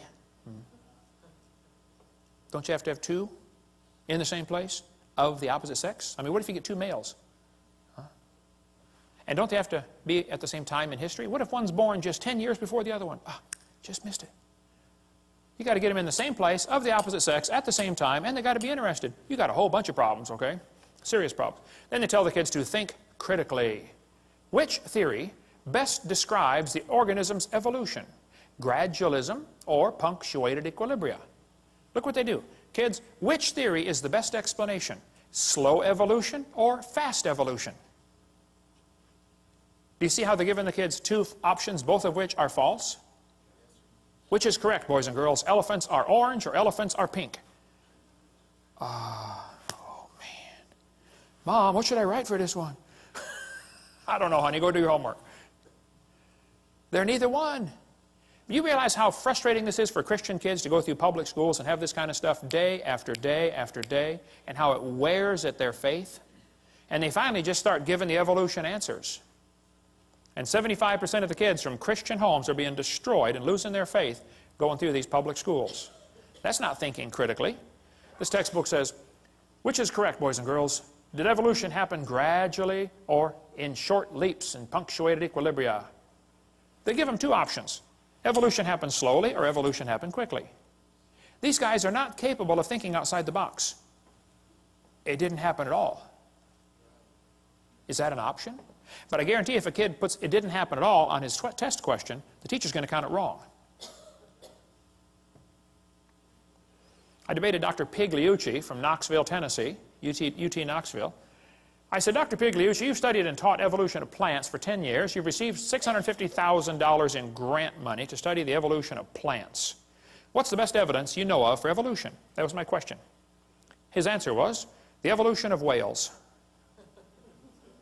I said, just exactly what kind of plant is a whale anyway? Yeah. He said the hippo is evidence for evolution because it's in the process of adapting to an aquatic way of life. Hippo's proof for evolution because it likes to go in the water. Oh, wow, I like to go in the water too. What's that mean? Evolution's a shell game. Everybody thinks that somebody else has the evidence. The biologist says, oh, we don't have it. The geologist has it. The geologist says, oh, we don't have it. The anthropologist has it. It's a shell game with one major difference. You know how they put the P down there and try to get you confused, you know, which one has the P? The difference is there's no P under any of them. Nobody has the evidence. Nobody. They're all lying. They say, what about horse evolution? Yes, boys and girls, you see this? The four-toed horse evolved to the one-toed horse. That's a lie, proven wrong 55 years ago. The hyrax is the so-called four-toed horse. They're still alive today in Africa and Turkey. There's still a little bitty critter. There's one right there, a hyrax. They don't tell you the early horse had 18 pairs of ribs. The next one had 15. These animals are not even related. They just picked some bones and put them in order they wanted them. The next one had 19 and then back to 18. This horse evolution theory was proven wrong a long time ago. There's a whole variety of horses today, by the way, big ones and little ones. But back in 1950, G.G. Simpson, a famous evolutionist, said this horse evolution was unintentionally falsified. It's not true. The evolution of the horse was all wrong. It never happened in nature. Horse evolution has not held up under close examination. The whole idea was made up by Othniel Marsh back in 1874. He picked animals from all over the world and put them in order the way he wanted it to happen. He never found them in that order, okay? Modern horses are found in the same layers as the so-called ancient horse. The ancient horse is just an animal still alive today in Turkey and East Africa. The ribs, toes, and teeth are different. In South America, the fossils are in the reverse order. Real problem. They're never found in the order presented in the textbooks. Tulsa Zoo finally took out their display because a friend of mine wrote him a letter and said, hey, why do you have the horse evolution on display? I've got the letters here somewhere. Did you get those out, Steve? They're in the suitcase? Okay. You can come read those later. He wrote him a letter and said, guys, your horse evolution thing was proven wrong like 50 years ago. You know, would you please remove the display? And they said, we don't have the funding to remove it. So he went to a sign shop and got a bid for a sign, $60 or something, that says, we'll take this, the sign would say, we will take down this display as soon as we receive the funding, because the display is not accurate. He went into the curator at the zoo and said, here's $60 for the sign. This guy will make the sign. When would you like it delivered? He said, what's this? Oh, you're going to take down, we're going to take down the display when we get the funding. Yeah, he said, you ought to at least warn the people, you know, the display's not right. Well, they didn't take it down. Finally, I forget, 2,000 people signed a petition saying, get this thing out of our zoo. It came on the evening news, 10 o'clock one night. Tulsa Zoo has a false display. Next morning, it was gone. They found the funding. 6 months later, they put it back up. Yale University still has their horse evolution on display, proven wrong 55 years ago. Get more on the horse evolution in the book Icons of Evolution. Just because you can arrange animals in order, that doesn't prove anything. Even if you find them buried in a certain order, that doesn't prove anything. If I get buried on top of a hamster, does that prove he's my grandpa? No. Order of burial means nothing. But if you think you can arrange things and that somehow proves something, okay. I've been doing a lot of research on the evolution of the fork. I've pieced together fragmentary evidence for a long time. I believe, after studying this very intently, that the knife evolved first. Slowly, over millions of years, great geological pressures squeezed it and made it concave on one side, convex on the other, and squeezed it into a spoon. And then slowly, erosion cut grooves into the end and turned it into a fork. I knew I was onto something here, but I felt like I had a missing link, particularly between the spoon and the fork. I just couldn't find it. Till one day I was flying to Connecticut on U.S. Air. I was 30,000 feet off the ground, and the stewardess walked down the aisle and just handed me the missing link. I don't think she knew what she had, but my trained scientific eye picked it up right away. I said, wow, this is it. I've got it. I stuck it in my pocket. Later that day, I went to Popeye's Chicken and found another one. There they are, folks, the missing links. So the evolution of silverware is nearly complete. Of course, we got a few mutants along the way. Didn't quite survive for some reason, you know. And of course, people found out I was doing research on this. They all wanted to be famous, you know. So they tried to get in on the glory. They sent me their research. This one was an obvious fork head on a spoon handle. I mean, look, it didn't get by me. I caught it right away, you know. They don't get stuff. I don't fall for stuff like that. Even the races, of course, evolved over the long ways. But look, if you want to arrange things, you can turn a cat to a cot to a dot to a dog by changing one letter at a time. You can play with this for a while and turn yourself into a fool when you're done. They say dinosaurs turned to birds. There are very few ideas as dumb as this one. The Bible says God made the birds on day 5. He made the reptiles on day 6. Evolution says reptiles came first and then the birds. You know, everything about evolution is backwards to the Bible. Everything. But this article says, dinosaurs alive as birds, scientist says. Oh, wow, scientist says. Well, that proves it right there. Just like it gives some kind of authority. Wow, scientist says. This is absurd. Everything about the bird evolution is baloney, okay? Archaeoraptor was listed in 1999 as the missing link. Yes, boys and girls, breaking news, National Geographic, we found the missing link. They had a whole big article about the missing link has been discovered. Then a couple months later, oops, it was proven wrong. You know, everything about these feathered dinosaurs has been proven baloney. But guess what? They're still teaching it. Here's a whole book, The Feathered Dinosaurs of China. Well, you just got this recently? Why would they still be teaching something that's been proven wrong for 5 years? All this feathered dinosaur stuff is baloney. It's all baloney. We cover more on that in one of the debates I did. I forget which one, but they say birds are descendants of dinosaurs. Well, kids, in case you don't know, there are a few differences between a dinosaur and a bird. Okay, you don't just put a few feathers on them and say, come on, man, give it a try. It won't hurt too bad. It's just not that easy. See, reptiles have 4 perfectly good legs. Birds have 2 legs and 2 wings. So if his front legs are going to change to wings, somewhere along the line they're going to be half leg and half wing. Which means on that particular day he can't run anymore and he still can't fly yet, so he's got a real problem. Serious problem. They say Archaeopteryx is proof for evolution. You got one here on the table, brother, Archaeopteryx. Whenever you buy a bag of dinosaurs, they almost always stick one of these in there. Archaeopteryx. Wow. And this somehow gets an impression to the kids. Wow, we got proof that dinosaurs turned to birds. Here's one here with feathers on it. They're lying. It's still in the textbooks. I mean, today, about Archaeopteryx, and it's been proven years ago, Archaeopteryx was just a bird, a perching bird. Alan Fiducia, who believes in evolution, says it's not a missing link. It had the right features for flight. All the features of the brain were for flight, okay? Archaeopteryx means ancient wing, and he had claws on his wings. Well, that's kind of unusual, okay. But 12 birds today have claws on their wings. The swan, the ibis, the hoatzin, several birds have claws. They say, well, he had teeth in his beak. Well, not many birds have teeth. Some do. There's a hummingbird has teeth in his beak. But most birds don't have teeth, I agree. Actually, some mammals have teeth. Some don't. Some birds have teeth. Some don't.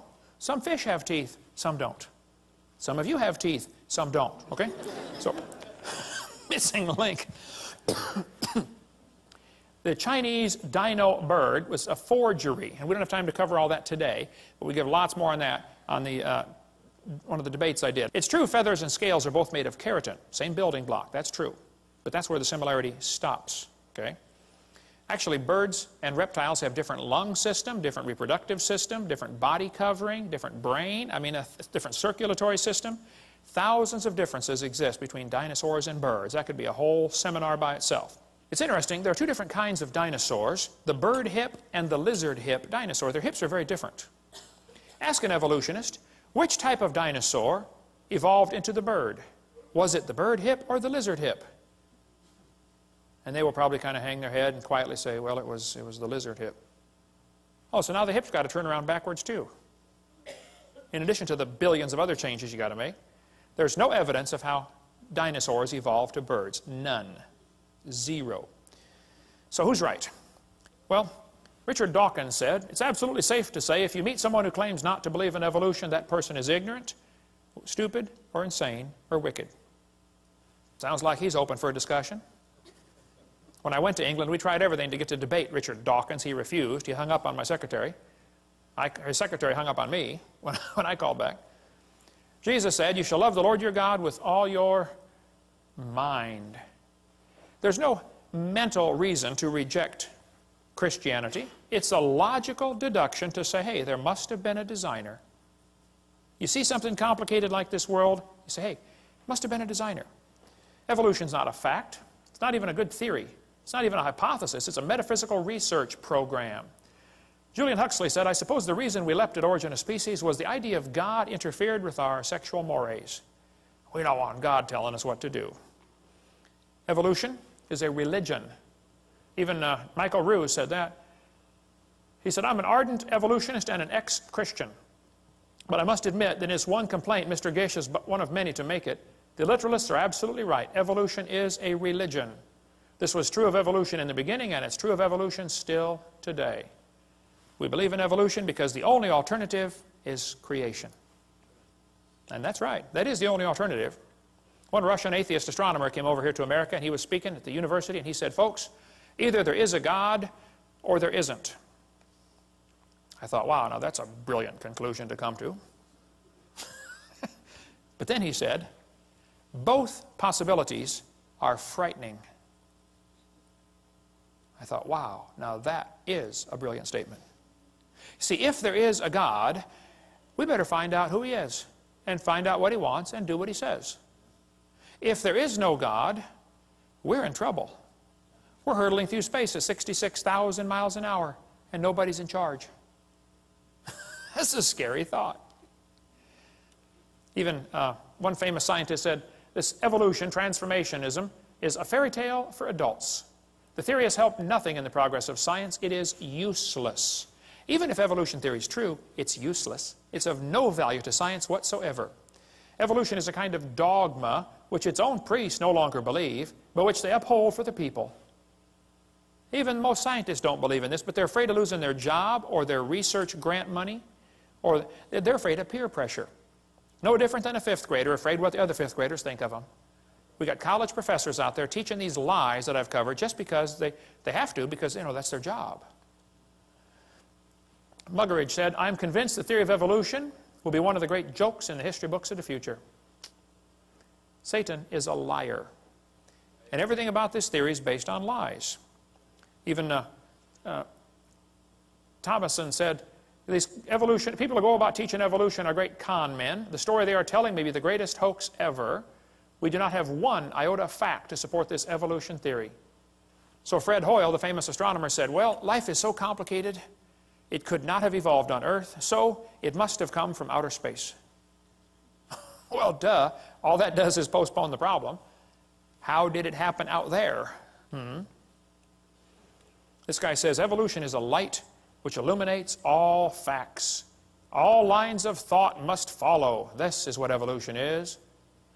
Well, Pierre de Chardin, the Catholic priest that got most of the Catholics to believe in evolution, including the Pope, who's 3 times now said, we believe in evolution. Pierre de Chardin is one of the guys responsible for the great Piltdown hoax. He's a liar. Absolute bald-faced liar. God's Word is a light. Okay? Not evolution is a light. But if a kid goes 12 or 15 years to school in your school system, how's he going to view the world? Probably like an evolutionist. Why would they teach these lies? Well, some people think that if everybody believes in evolution, that will make it true. It doesn't matter if everybody believed in it. That wouldn't make it true yet, okay? Some people teach the lie to keep the paycheck coming in. Kids, there are teachers that don't believe in evolution, but they keep teaching it anyway because they like their paycheck every Friday. And they will lie to you to keep their paycheck coming in.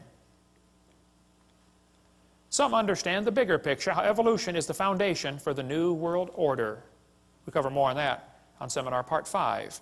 Evolution is the foundation for Marxism, Nazism, communism, socialism. That's why when I do debates, I always call it creation versus evolutionism. It drives them nuts, because they're used to saying, oh, it's evolution versus creationism. They always put the ism on creation. So when I flash up my sign at the beginning, it says, creation versus evolutionism debate. They always sit there with that puzzled look on their face. They're trying to read it thinking, something doesn't look right about that, but I don't know what it is. Just get the little jab in there, Why do people believe in evolution? Well, you might want to get this book, The Case Against Darwin. Excellent, short book, quick read for your intellectual friends that want to get the quick picture. Some people, that's all they've ever been taught. When I spoke in Russia, I was over there at the university. There were 30 professors came in to hear me speak. And after about an hour, one of the professors was crying. And I asked the interpreter, I said, what's he crying about? And she said, he's never heard the creation story. He didn't know there was one. All he's ever heard is evolution. He wants you to keep going. I went for another hour. I spoke at a public school over there in Russia. The room would seat 400 kids. They had 700 high schoolers come in there and listen to me for 2 hours. I mean, you could have heard a pin drop the whole time. I couldn't believe it. When I asked the principal before I started, I said, hey, are there any things I shouldn't say to these kids? I know this is a public school, it's kind of sensitive. He said, what do you mean? I said, well, I'm a Christian. Is it okay to tell them, mention the Bible? He said, oh, yeah. Tell them anything you want. I said, well, would it be okay if I told them, how to go to heaven? He said, sure, please do. These kids would love to hear about Christianity. They've never heard any of this. Wow. Door you can drive a truck through, brother. But they use the same lies in Russian textbooks. Here's a Russian textbook talking about the forelimb, proving evolution, the different geologic column strata, all the stuff we covered earlier. So why do they believe this stuff? Well, some believe it because that's all they've been taught. Some, their job depends on it. Some, they hope there's no God to answer to. They do not like to retain God in their knowledge, the Bible says. They just don't like this idea. And it says, God will send them strong delusion. The more I think about this, that is so true. Anybody that believes they came from a rock 4.6 billion years ago has to be strongly deluded. Think about it. Oh, there's so much we could cover on this.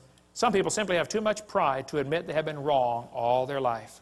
So, kids are being taught evolution. There's no question about it. Kids are being lied to in these textbooks. There's no question about it. What do we do about it?